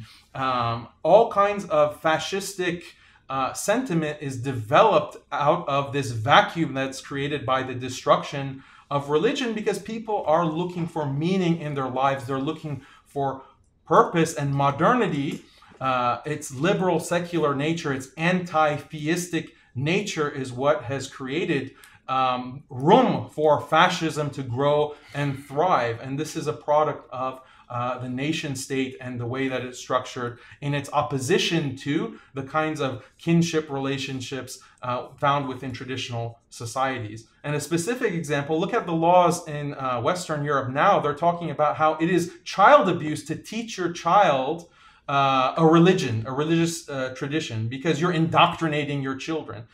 So this is even that kind of influence, that kind of relationship between a child and his parents, to be able to teach a religion. The state wants to intervene and say, no, you cannot. Okay. All right. So the Imam, and then I think I'm going to respond to this question myself as well for 5 minutes, after your 5 minutes, because I need to talk about modernity. Okay. Mine will be very, very simple. I do share certain conservative values. I believe in them, and I strongly believe in family, and I believe that the government itself should never have the authority to tell a father what he can and cannot teach his child, or a mother her child. And I'm speaking in general, not certain exceptions, because we do have families that do raise extremist children, and this is when we need a stronger force, and in most cases that force is the government that then comes and takes care of such indoctrination and the raising of extremist children. For instance, taking them to extremist mosques, taking them to fundamentalist schools, taking them abroad, holidays, excursions where they meet radical imams who do what they do over there, all these atrocities. And I believe, and we saw with the wave of all these parents that went to join ISIS, took their children along with them. This is a problem. I mean, when you have a father that takes his son, or takes his daughter to Mosul to then have them hold heads of extremists, I believe this is a perfect time for the government to intervene and say, listen, you cannot be teaching your children this. So having an eye out, or an organized society that keeps an eye out on children and also elders, I think it's a good thing. But I really don't agree with the 9 to 5 issue where the father is out from the home or the mother is out from the home, and having a society where the human being is away from home. I believe that takes away from the value and goals of family that are part of human nature. So I agree on that issue, and I think that's the only point I wanted to make, only when it comes to family. I saw a tweet that was very interesting recently where someone's saying, is my only purpose to work, pay bills, and then die?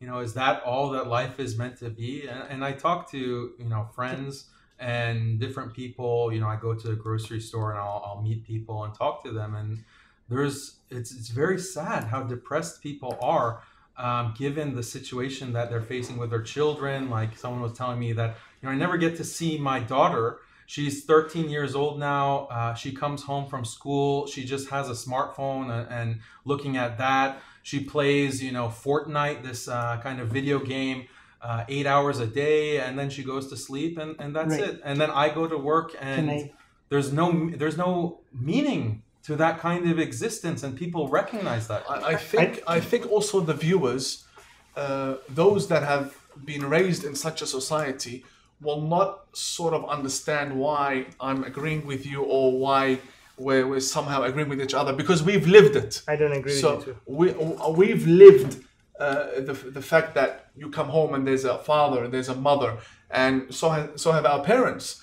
So we know what's missing in this society. But I guess that will open up another topic of integration and so on. All right, I'm going to quickly answer this. I'll try to stay in the 5 minutes. I think you two are looking at a much shorter trend compared to what looking at the entire history, because you mentioned families and people being separated. I mean, we live in an age where we don't worry that much about the mom dying at childbirth. This was the mom surviving a childbirth used to be an amazing, great thing. It wasn't that mothers dying from childbirth used to be very common, but they're not anymore. Children get to grow up seeing their mom instead of, you mentioned working. We constantly have to work. Well, throughout history, people constantly had to work. The difference is that they had to constantly work to be able to eat and not starve to death. Now they're constantly working to be able to afford a TV or a better house. I think I take this over that any day. You guys mentioned about being away from your father, being away from your family, not spending time with them. We're living in an age where your work and where you work maybe 1 hour, 10 minutes, 1 hour, 2 hours away from where you are. People used to go to war. You didn't know if your husband is going to come back. People used to be when they go do trading, it would be a 6 month, 2 year, 10 year before they come back home to see their family. That's what the norm was. You guys talk about elderly rotting in places, and people don't notice them. War was an exception. War was an exception. No, it's not the norm. War? No, parents going to war. No, I'm saying even if they don't go to war, if they go trade, if they go sell stuff, okay. that was a common job. But the amount of time that they would be away would be years. Okay. You're talking about the elderly rotting in their chairs. Well, if they're elderly, given the standards of history, they're lucky that they managed to become elderly, because that was not the norm to reach ages of 70 or 18 before. You would be lucky if you managed to reach age 50 or 60. You're talking about having a higher purpose. The problem is that religion actually has monopolized giving people purpose. If you look at a lot of countries without religion, people are not sensing a lack of purpose. When religion doesn't have monopoly, there's many different options for providing people purpose. Obviously, other than religion, there are other bad ideas as well. Religion is not the only bad idea, but if people point to communism and other bad ideas that is not religious to say, oh, religion is the better option here. But just because there are other bad options, that doesn't mean that religion is the only alternative. Religion has monopolized. Obviously, people do require a sense of significance. They desire a sense of purpose. They desire a sense of community. Desire to feel a sense of meaning. But all of this has been offered and can be offered in a much more efficient and modern way, based on a better understanding of human psychology. And many atheistic Scandinavian countries where there is no absence of religion, we don't see people jumping out of windows and committing suicide, because there are many other options, many better options for people to find a sense of purpose, a sense of significance. And you mentioned fascism and white identity as a result of lack of religion. If you're talking about fascism and white identity politics, this was also part of the norm in human history. Like the Persian Empire, the Roman Empire, the Mongolians, the Chinese, they didn't have democracy. They also were fascistic government that religion was the norm there. Fascism was also a part of. Now let me finish. But also this white identity. The Romans thought that they're the superior race. Everybody else is a barbarian. The Persians thought that they're the superior race. Everybody else is the barbarian. So these kind of identity politics, the kind of fascism that you're referring to, was a norm throughout history. In fact, we are seeing it less than ever before. And that was my defense of modernity. So can I respond to that? Yeah, and I'm going to just let you, I'm not going to respond to your response, whatever your response is, but after you respond to that, I'm going to let you to, if you want to add anything at the end, if you want 5 minutes to add anything that you think you wanted to say that you didn't get a chance to say, you could add that as well. So respond to me, but then we'll take your last statements as well. So I just wanted to respond to the points that you made, Armin, about the continuity between pre-modernity and modernity, and some of the things I mentioned as being a problem with modernity. One thing that I always found interesting about the books 1984, George Orwell's 1984, Aldous Huxley's A Brave New World, is that they pointed out a situation where the vast majority of people within a society are happy and they think that they're living fantastic lives and they feel satisfied in every single way, but in reality they're living in a nightmarish dystopia.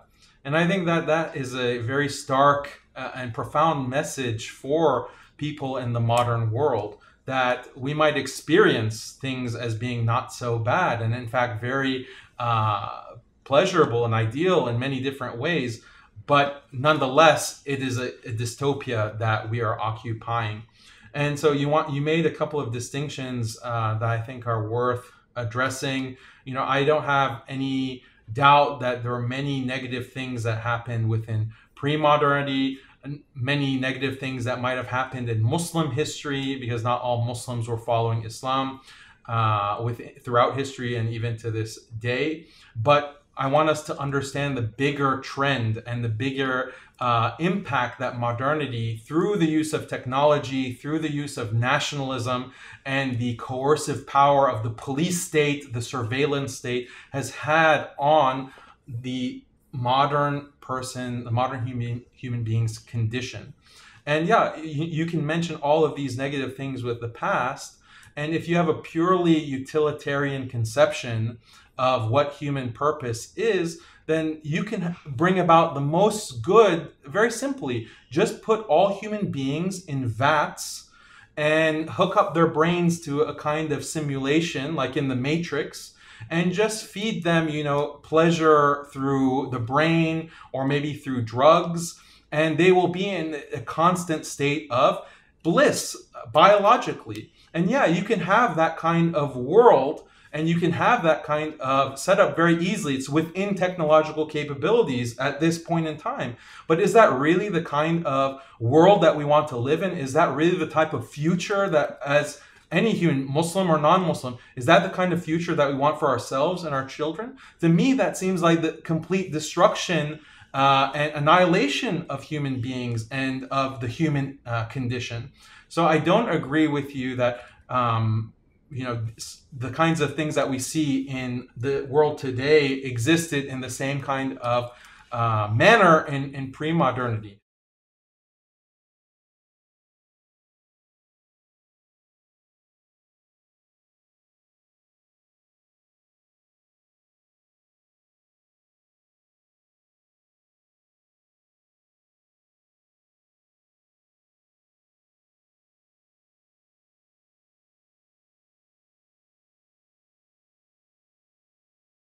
The kind of atomization and institutionalization which I refer to is something modern, and no doubt people worked in the past, but look at the kind of work that's expected of people today. People work themselves to death. I don't know a single person who works a 9-to-5 job that has never had a complaint with their employer, that has never felt used and abused by their employer.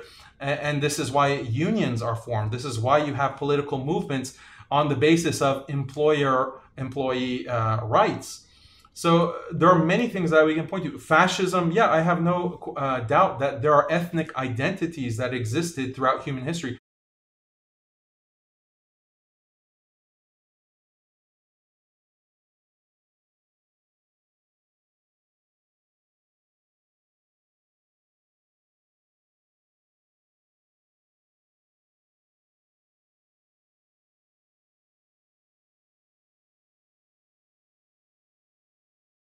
Were they fascist? No, because a part of fascism, a central component of fascism is the nation state, which did not exist in the past. The bureaucratic nation state did not exist prior to the 18th century. And then also technology, the ability to enforce a kind of surveillance and authority from the top down to control people and force them to live in a certain way and abide by the nationalistic government's authority. That totalitarian kind of government did not exist in pre-modernity because you didn't have the technology, first of all. And then also, one characteristic of fascistic regimes is that they seek to obliterate other cultures, and they seek to destroy other cultures than the dominant nation's culture. But that's not the case in Islamic history. That's not the case in other, and even Roman history. It's arguable that what the Romans did wasn't to obliterate the different cultures that they ended up ruling over and dominating. They just kept those cultures subservient. So in ways that the culture disagrees or conflicts with the Roman mandate and Roman law, then those are the aspects that need to change. Everything else is left alone, and Romans didn't have this kind of project of dismantling those cultures in the same way that imperialists and liberal, secular, technocratic colonizers and imperialists have unleashed upon the world Muslims, natives, First Nations, and so on and so forth. So there's a big qualitative distinction there that characterizes modernity from pre-modernity. As far as you also mentioned, like people in the past would also die and they get old and die and rot. Yeah, that's true. I'm not denying that people died in the past and became old, but were they alone? Were they in front of a television set in their apartment by themselves and not discovered for 3 months? That was just a symbol of the overall condition that we're suffering from in the modern world. I mentioned that they would be lucky if they got to get old, but anyways. So now we're gonna just let Imam say anything that he might have wanted to say that he didn't get a chance to, and then we'll do the same with you, and that would be the end of it. Okay, there were just a few things I wanted to mention. With regards to your question to me, which then the brother commented on my answer. You asked me whether Muslims, what can Islam contribute to society, humanity, the world? And I said that Islam contributes basically what all other religions can contribute. All religions can be interpreted in a negative way and can be interpreted in a positive way and can be utilized in a specific area or field within human history. And we've seen religions evolve in order to serve human history. So Islam is no different. It can be made violent, it can be made peaceful. The same beheading that takes place as a legal sentence in Saudi Arabia is condemned and frowned upon in Kuwait, in Muslim Kuwait. So there are many aspects that we could explore when it comes to what Islam can offer. No different from any other religion, can be used in a good way, can be used in a bad way. Yes, that was the first part of my answer. Now, the second part, which needs clarification, is what can Muslims contribute? And I said that Muslims can contribute in art and education, in music, in all aspects of life. And I elaborated on that previously, but I think the brother misheard me and said that I had said that Islam can contribute to art and music and that Islam should actually contribute to the truth instead. So I just wanted to clarify that. Islam does not contribute to art and music. In fact, art and music are very limited and sometimes even banned in Islamic law. It is Muslims that can contribute to society because they are, of course, better than the fundamentalist teachings that they've been born into. Another matter that you spoke about is that I cancel out the hadith, and you said, how do we know what existed before, previously? And that if we cancel the hadith, then we can't basically know what existed before. No, I say we need Bukhari, we need Tabari, we need these extremist fundamentalist books. We need them. We need the books of Khomeini. In 100 years, I would be against someone banning Khomeini, or banning the Shalmaghani, or banning the early Shia fundamentalists. I would be against it. I want their books to remain so we can see exactly what happened and not be like them. If we ban these books completely, I would ban them in universities, I would ban them in libraries, because I don't want my child to end up doing a research and being influenced by it. I don't want it to influence curriculums, but I would want it to be accessible for the public to see what a tragedy this is. So I'm not advocating to ban books. I'm saying we learn what happened, what the development of Islam was from these books, but we do not, we don't abide by them. If it says butcher and kill, I'm not going to go butcher and kill. That's not how I see it. Another issue is that the brother said that if you believe in Islam and if you believe in it to be true, then a Muslim would spread the religion of Islam because they believe it to be true. Firstly, we need to understand that religion came to serve humanity, not to serve Muslims or to serve God. Okay, religion does not serve God. The way you framed it is that if I believe in God, and if you allow me a bit more time, if I believe in God and if I believe in God's message is true, the Holy Quran, then I need to teach this book and spread it. Right? This is wrong. This is serving God. Religion was not sent down to serve God. Religion serves me. Yes, to worship, no problem. But that is not the purpose of. Are you telling me that your purpose is only to pray and pray to God, worship God? That verse is addressing all of humanity as a whole. Yes, their purpose. No problem. So you can. But you're saying the opposite. You're saying that the purpose of humanity is not to worship وَمَا God, خَلَقْتُ or not to الْجِنَّ serve وَالْإِنسَ God. إِلَّا لِيَعْبُدُونَ did not say وَمَا خَلَقْتُ الْمُسْلِمِينَ. All humanity. I know, that's my point. Exactly. This comes from a context of God wanting to serve. I'm an imam. I serve my religion. Why? Because it serves humanity. My organization. I believe in serving humanity as well. My organization. Part of serving humanity is to inform humanity of their creator. My organization serves humanity. So I serve my organization. I don't serve my God. My religion is here to serve God? No, my religion is here to serve me. You don't care about serving God? The moment religion wants to kill and butcher, then we go against that belief system. Religion when it emerges, what does it say? We are here to make your life better. We are here to make you better people. They're here to serve us.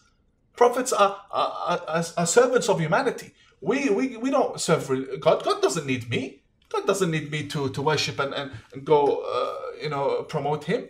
He does. He's a king. He has everything. He's an atheist. That's a good point for you now. No, God doesn't need me. Why am I here serving God? I don't need it. That's why all caliphates and theocracies are corrupt. And that's why Muhammad never had a government. Now, I think you're outing yourself. Coming back to another matter, which is very important. You get the same amount of time. Yes, sure. Which is very important. When you were speaking about violence, you said that a society cannot function without violence, and that society does not reject violence. And then you spoke about how police enforce the law. Use that term, enforcing the law, because it has some sort of a violent feel to it. No, we were speaking about Islamic terrorism. Terrorists don't have a law. ISIS came in Iraq, and would you allow ISIS to use the same understanding of violence that you spoke of earlier? How you said that you need to enforce the law. We need violence in society to make sure that everybody falls in line. ISIS did the same thing. They took over the same way all governments take over. At one point, someone took over some land, and then constitutions were established. So did ISIS. They took over Mosul, and they brought their caliphate. So what now? Because they have a law, and they have a law that you can't do this, otherwise we'll chop your hand off. A taxi driver can't charge more than what the caliph allows, otherwise we'll behead him. Mannequins need to wear burqas. What? Because they have a law, and they enforce the law by violence. That means it's okay? No. And in Saudi Arabia, they behead people by a violent law. Does that mean it's okay? This is very wrong. Just because violence is given the terminology of a law, or is considered by a group that it's a law, it does not make it right. You cannot justify this, otherwise it would apply to ISIS as well. ISIS would turn around and say, we're an establishment. The people clapped for us when we first came in, and people love us. There are many who come from around the world to fight for us, and we have a law, and we are terrorists, and let's do what we want. It doesn't work like that. So before you start, can you mention what Quran verse did you say in Arabic and what's the translation for the people that don't know Arabic? Which Quran verse was it? I think it's in Surah Al-Dhariyat.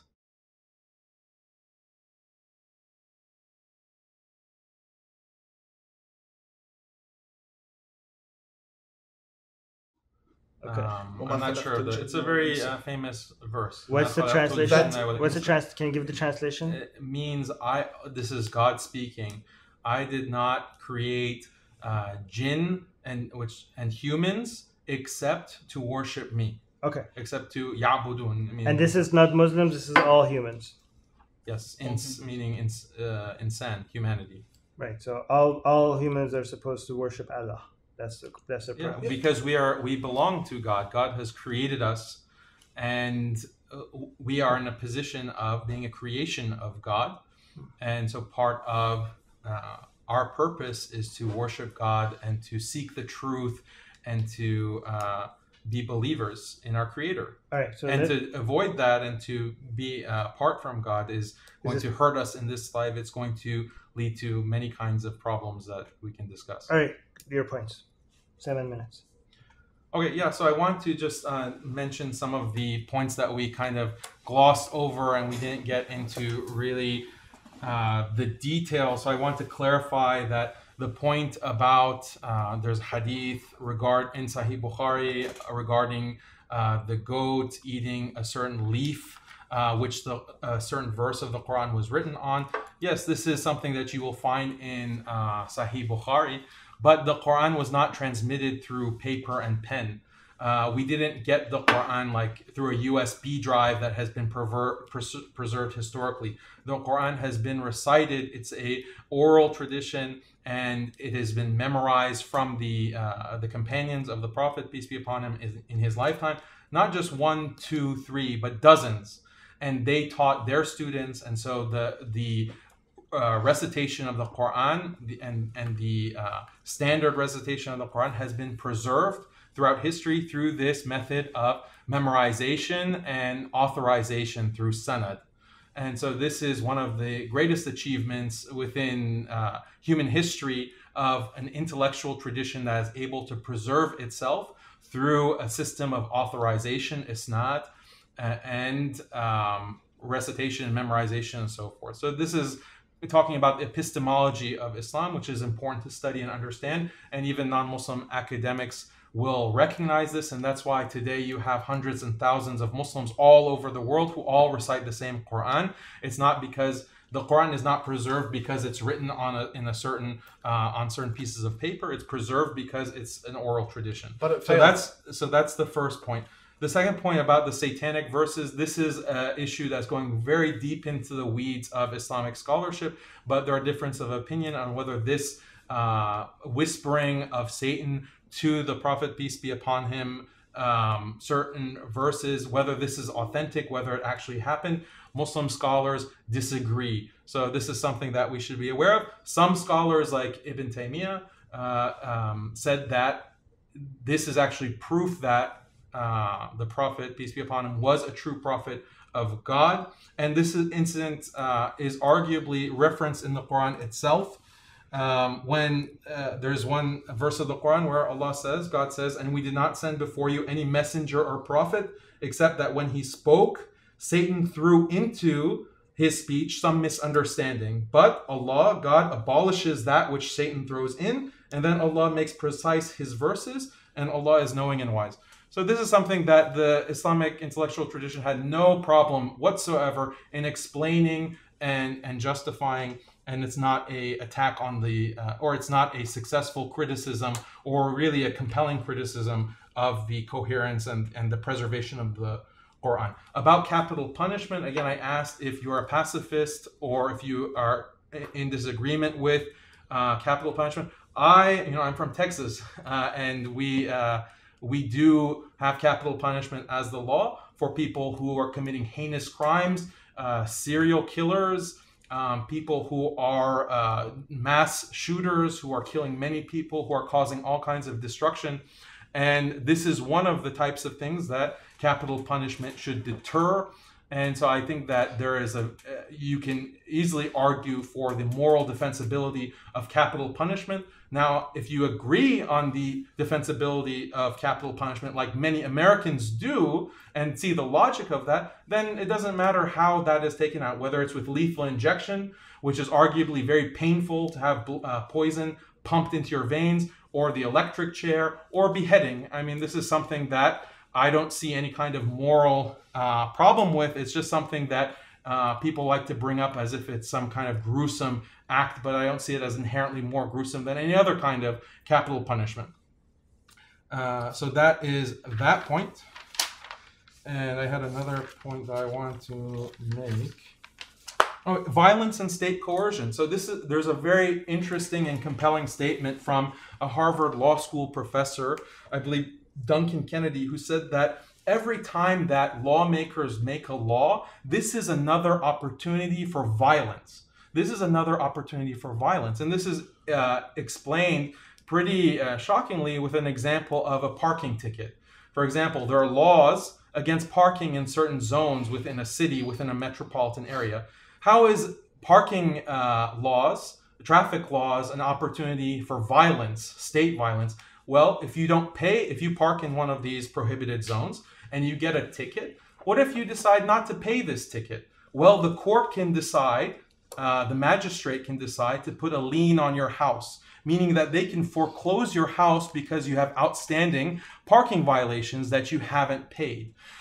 When you have a lien on your house and your house is foreclosed, that means the state can sell your house in order to recoup its money. And so the state can sell your home, and if they do so, they'll send a sheriff to remove you from your home so that the new owners can move in. If you refuse to move, the sheriff can use force to arrest you and take you out of your home, pull you out of your home. If you resist that, the sheriff has the authority to use deadly force against you. So this is how even something like parking violations is an opportunity for violence. And that's why the modern state is the most violent state. The modern state is the most violent state because look at all the laws that are restricting and controlling human behavior. Even how a person can walk across the street. If you jaywalk, okay, and this is not theoretical, there are many examples of police brutality, where the police officer will go to the African American who has jaywalked and say, well, what are you doing here? You're violating of the law. And the African American will say, or Hispanic or other minority, well, I was just minding my own business. I didn't realize that this was a problem. And they'll be violently detained and even killed. So this is something that is characteristic of the modern state and the proliferation of law after law after law, controlling how human beings can live their lives. This didn't exist in the past. You didn't have this kind of bureaucracy. If you look at books of fiqh, if you look at Islamic law, it can fit within a manual, a small text. Whereas if you look at the legal code of any given that your time is state, up, can I just quickly comment on that? Because you're comparing, first of all, it's interesting that you're comparing what's supposed to be God's perfect law to human law and pointing to fault in human law as a way to excuse God's law. And another point is that that step-by-step process that you're saying parking. The point was about violence, right? Okay. Violence is something that we should reject. But, and so I'm pointing out that if we have a problem with violence, then the modern state should be the focus of our critique and our denunciation. First of all, because the modern state is more violent than any other social organization that has existed. Nobody in here history. defends everything modern governments do, right? And second of all, even with the examples that you give, you compare that step-by-step parking ticket and then going through all the steps that you said, you're comparing that to a religion that teaches you that if I say, hey, I changed my mind, I don't think Muhammad was the prophet of God, you agree that the punishment for somebody like me is death according to Islam. Do you agree with that?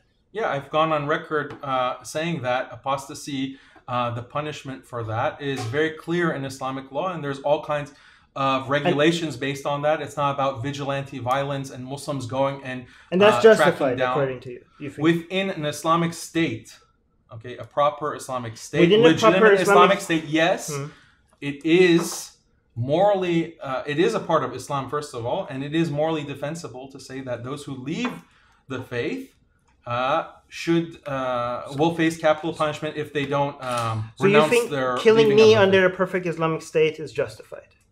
So if you were within an Islamic state, legitimate Islamic state, and what would happen is that you would be detained, okay, for announcing your apostasy. And there's a good reason for this. Just like we have laws that sanction certain kinds of thoughts and certain kinds of behaviors. Like, for example, Holocaust denial.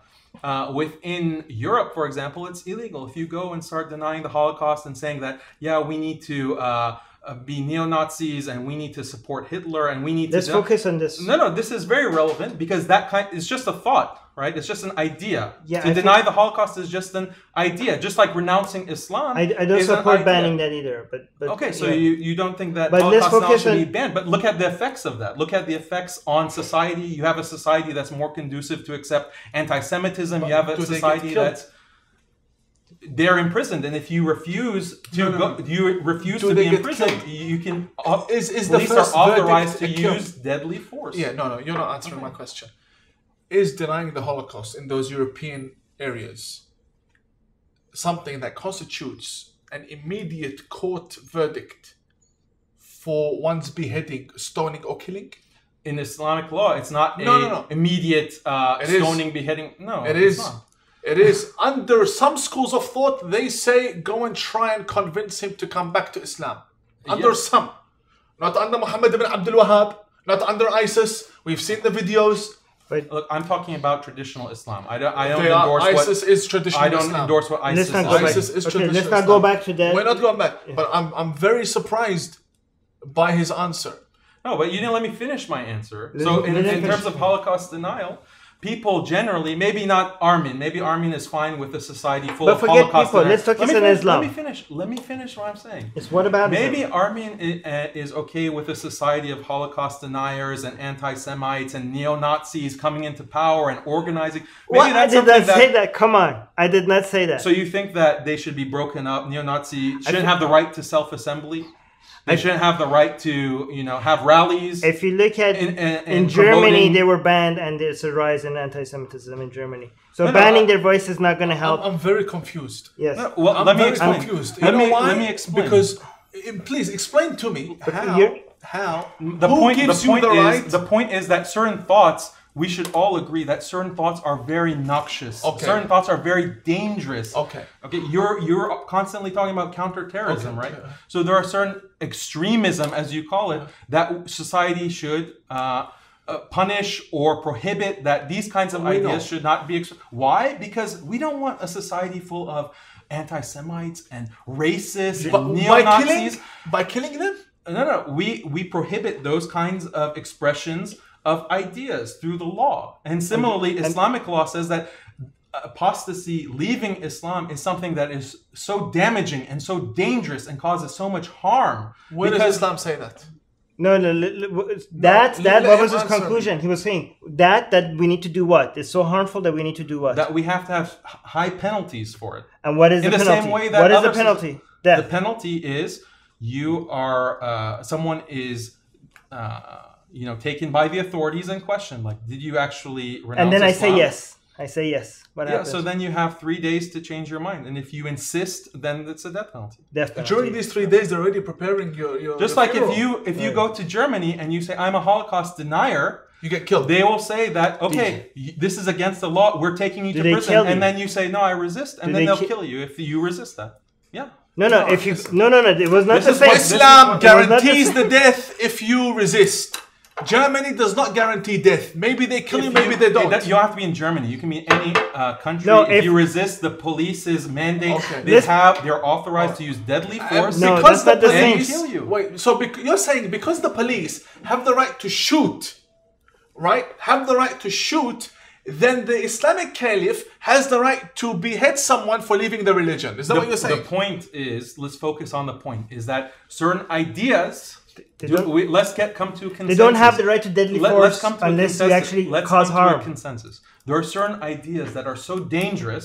We can have a debate on whether leaving Islam is dangerous or threatens a person's well-being, threatens a community's or a nation's well-being. We all assume Okay, we all agree that Holocaust denial or for anti-Semitism, if that was proliferated throughout society, this would be a bad thing.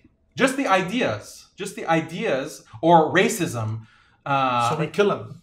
If that proliferated through society, that would be bad. Do we agree on that? Do you think that right. white supremacy? Yes, it's bad. It's bad. Okay, so should there be laws to prevent that? To prevent should there be laws that? No problem, but you don't kill. Okay, so laws are okay. So then we're drawing candy. The lines in different places. You think that it should be enforced? Laws should be implemented. Okay. Laws should be implemented, and then you are comparing two different things that have nothing to do with each other. You are comparing a man-made law in Europe regarding hating certain ways of thinking. You're comparing that to the justified law of God of beheading anyone who writes a book like this or leaves the religion. Answer me. Who gives you that right? And again, the comparison is not at all similar.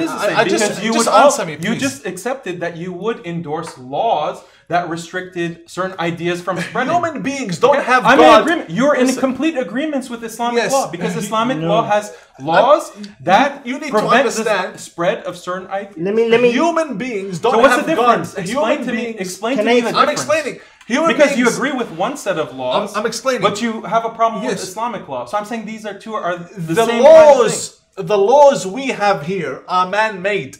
We vote for the laws and we elect our leaders.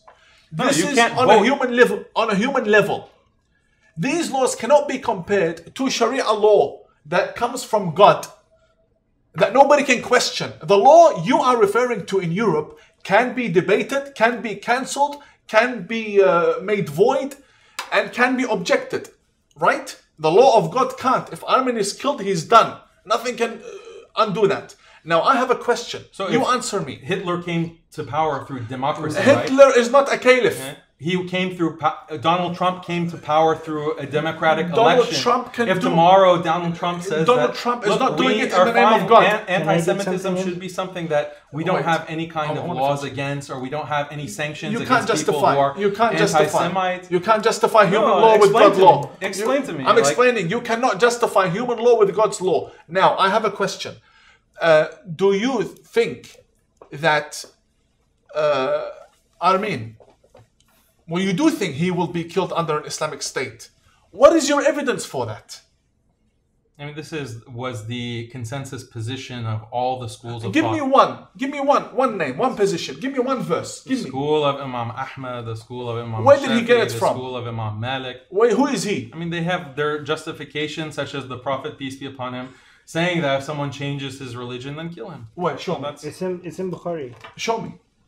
Well, I mean, this is not even all of Bukhari. You only have like 3 volumes. The Kitab al-Hudud is here. The chapter of punishments is in here. You know it's in Bukhari. I know. Where did Bukhari get it from? This goes back to you deny all of these texts. So what? Show me from the Quran. I don't deny the Quran. But Islamic law is not just based on the Quran. But many hudud do. Many of the hudud are many of them such as adultery.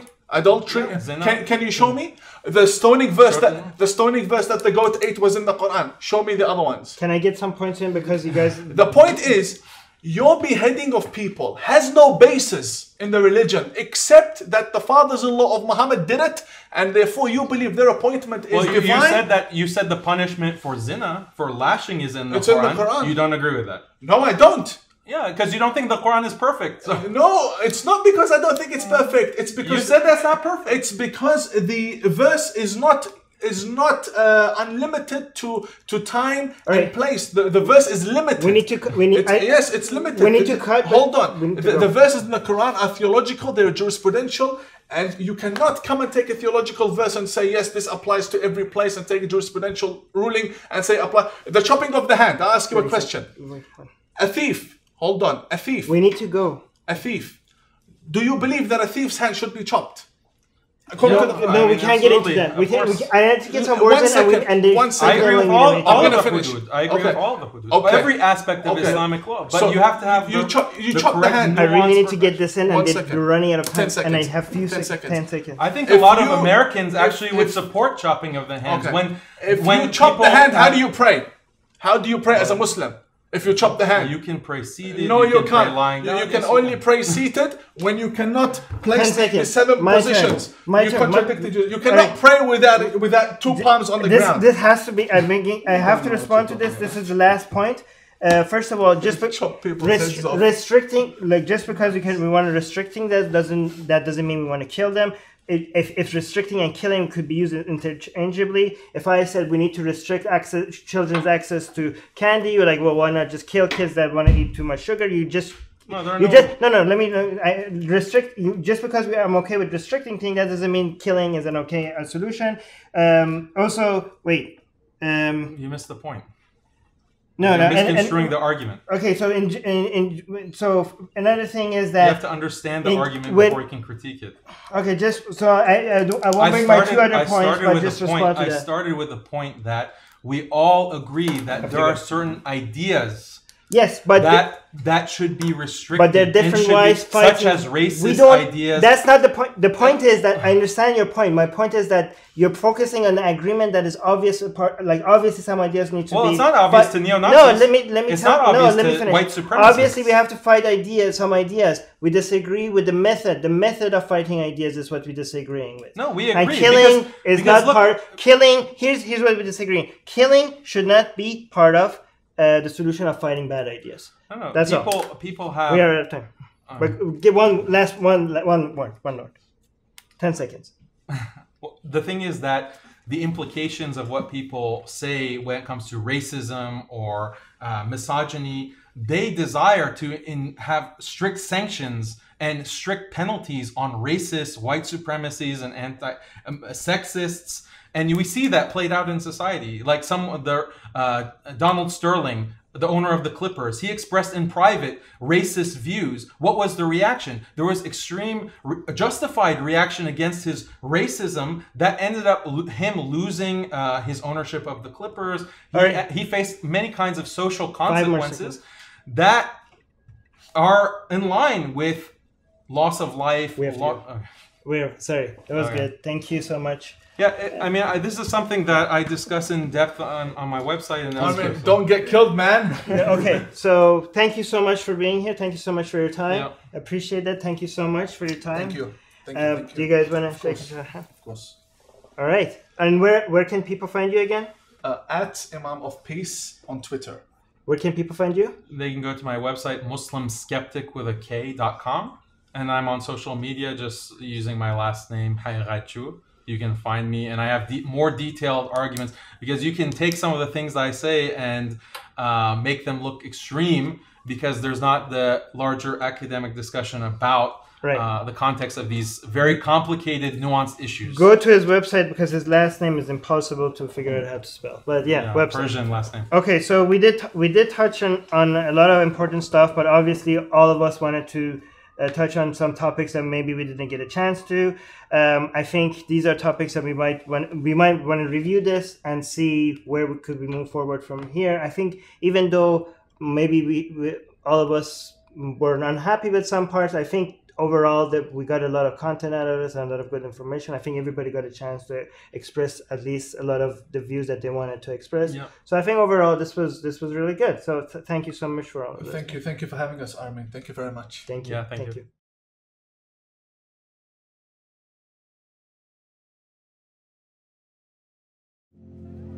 We are creating this content independently. We rely on fan support to be able to cover all our costs. If you are a fan of this type of content, please support us. There are a couple of different ways that you guys could support us in the description.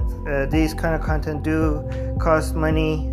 We have a lot of expenses to cover. If you want this kind of on-the-ground investigative content where we go into the communities, we talk to different people from different communities and their leaders, and ask them firsthand, and ask them the questions that we're good at.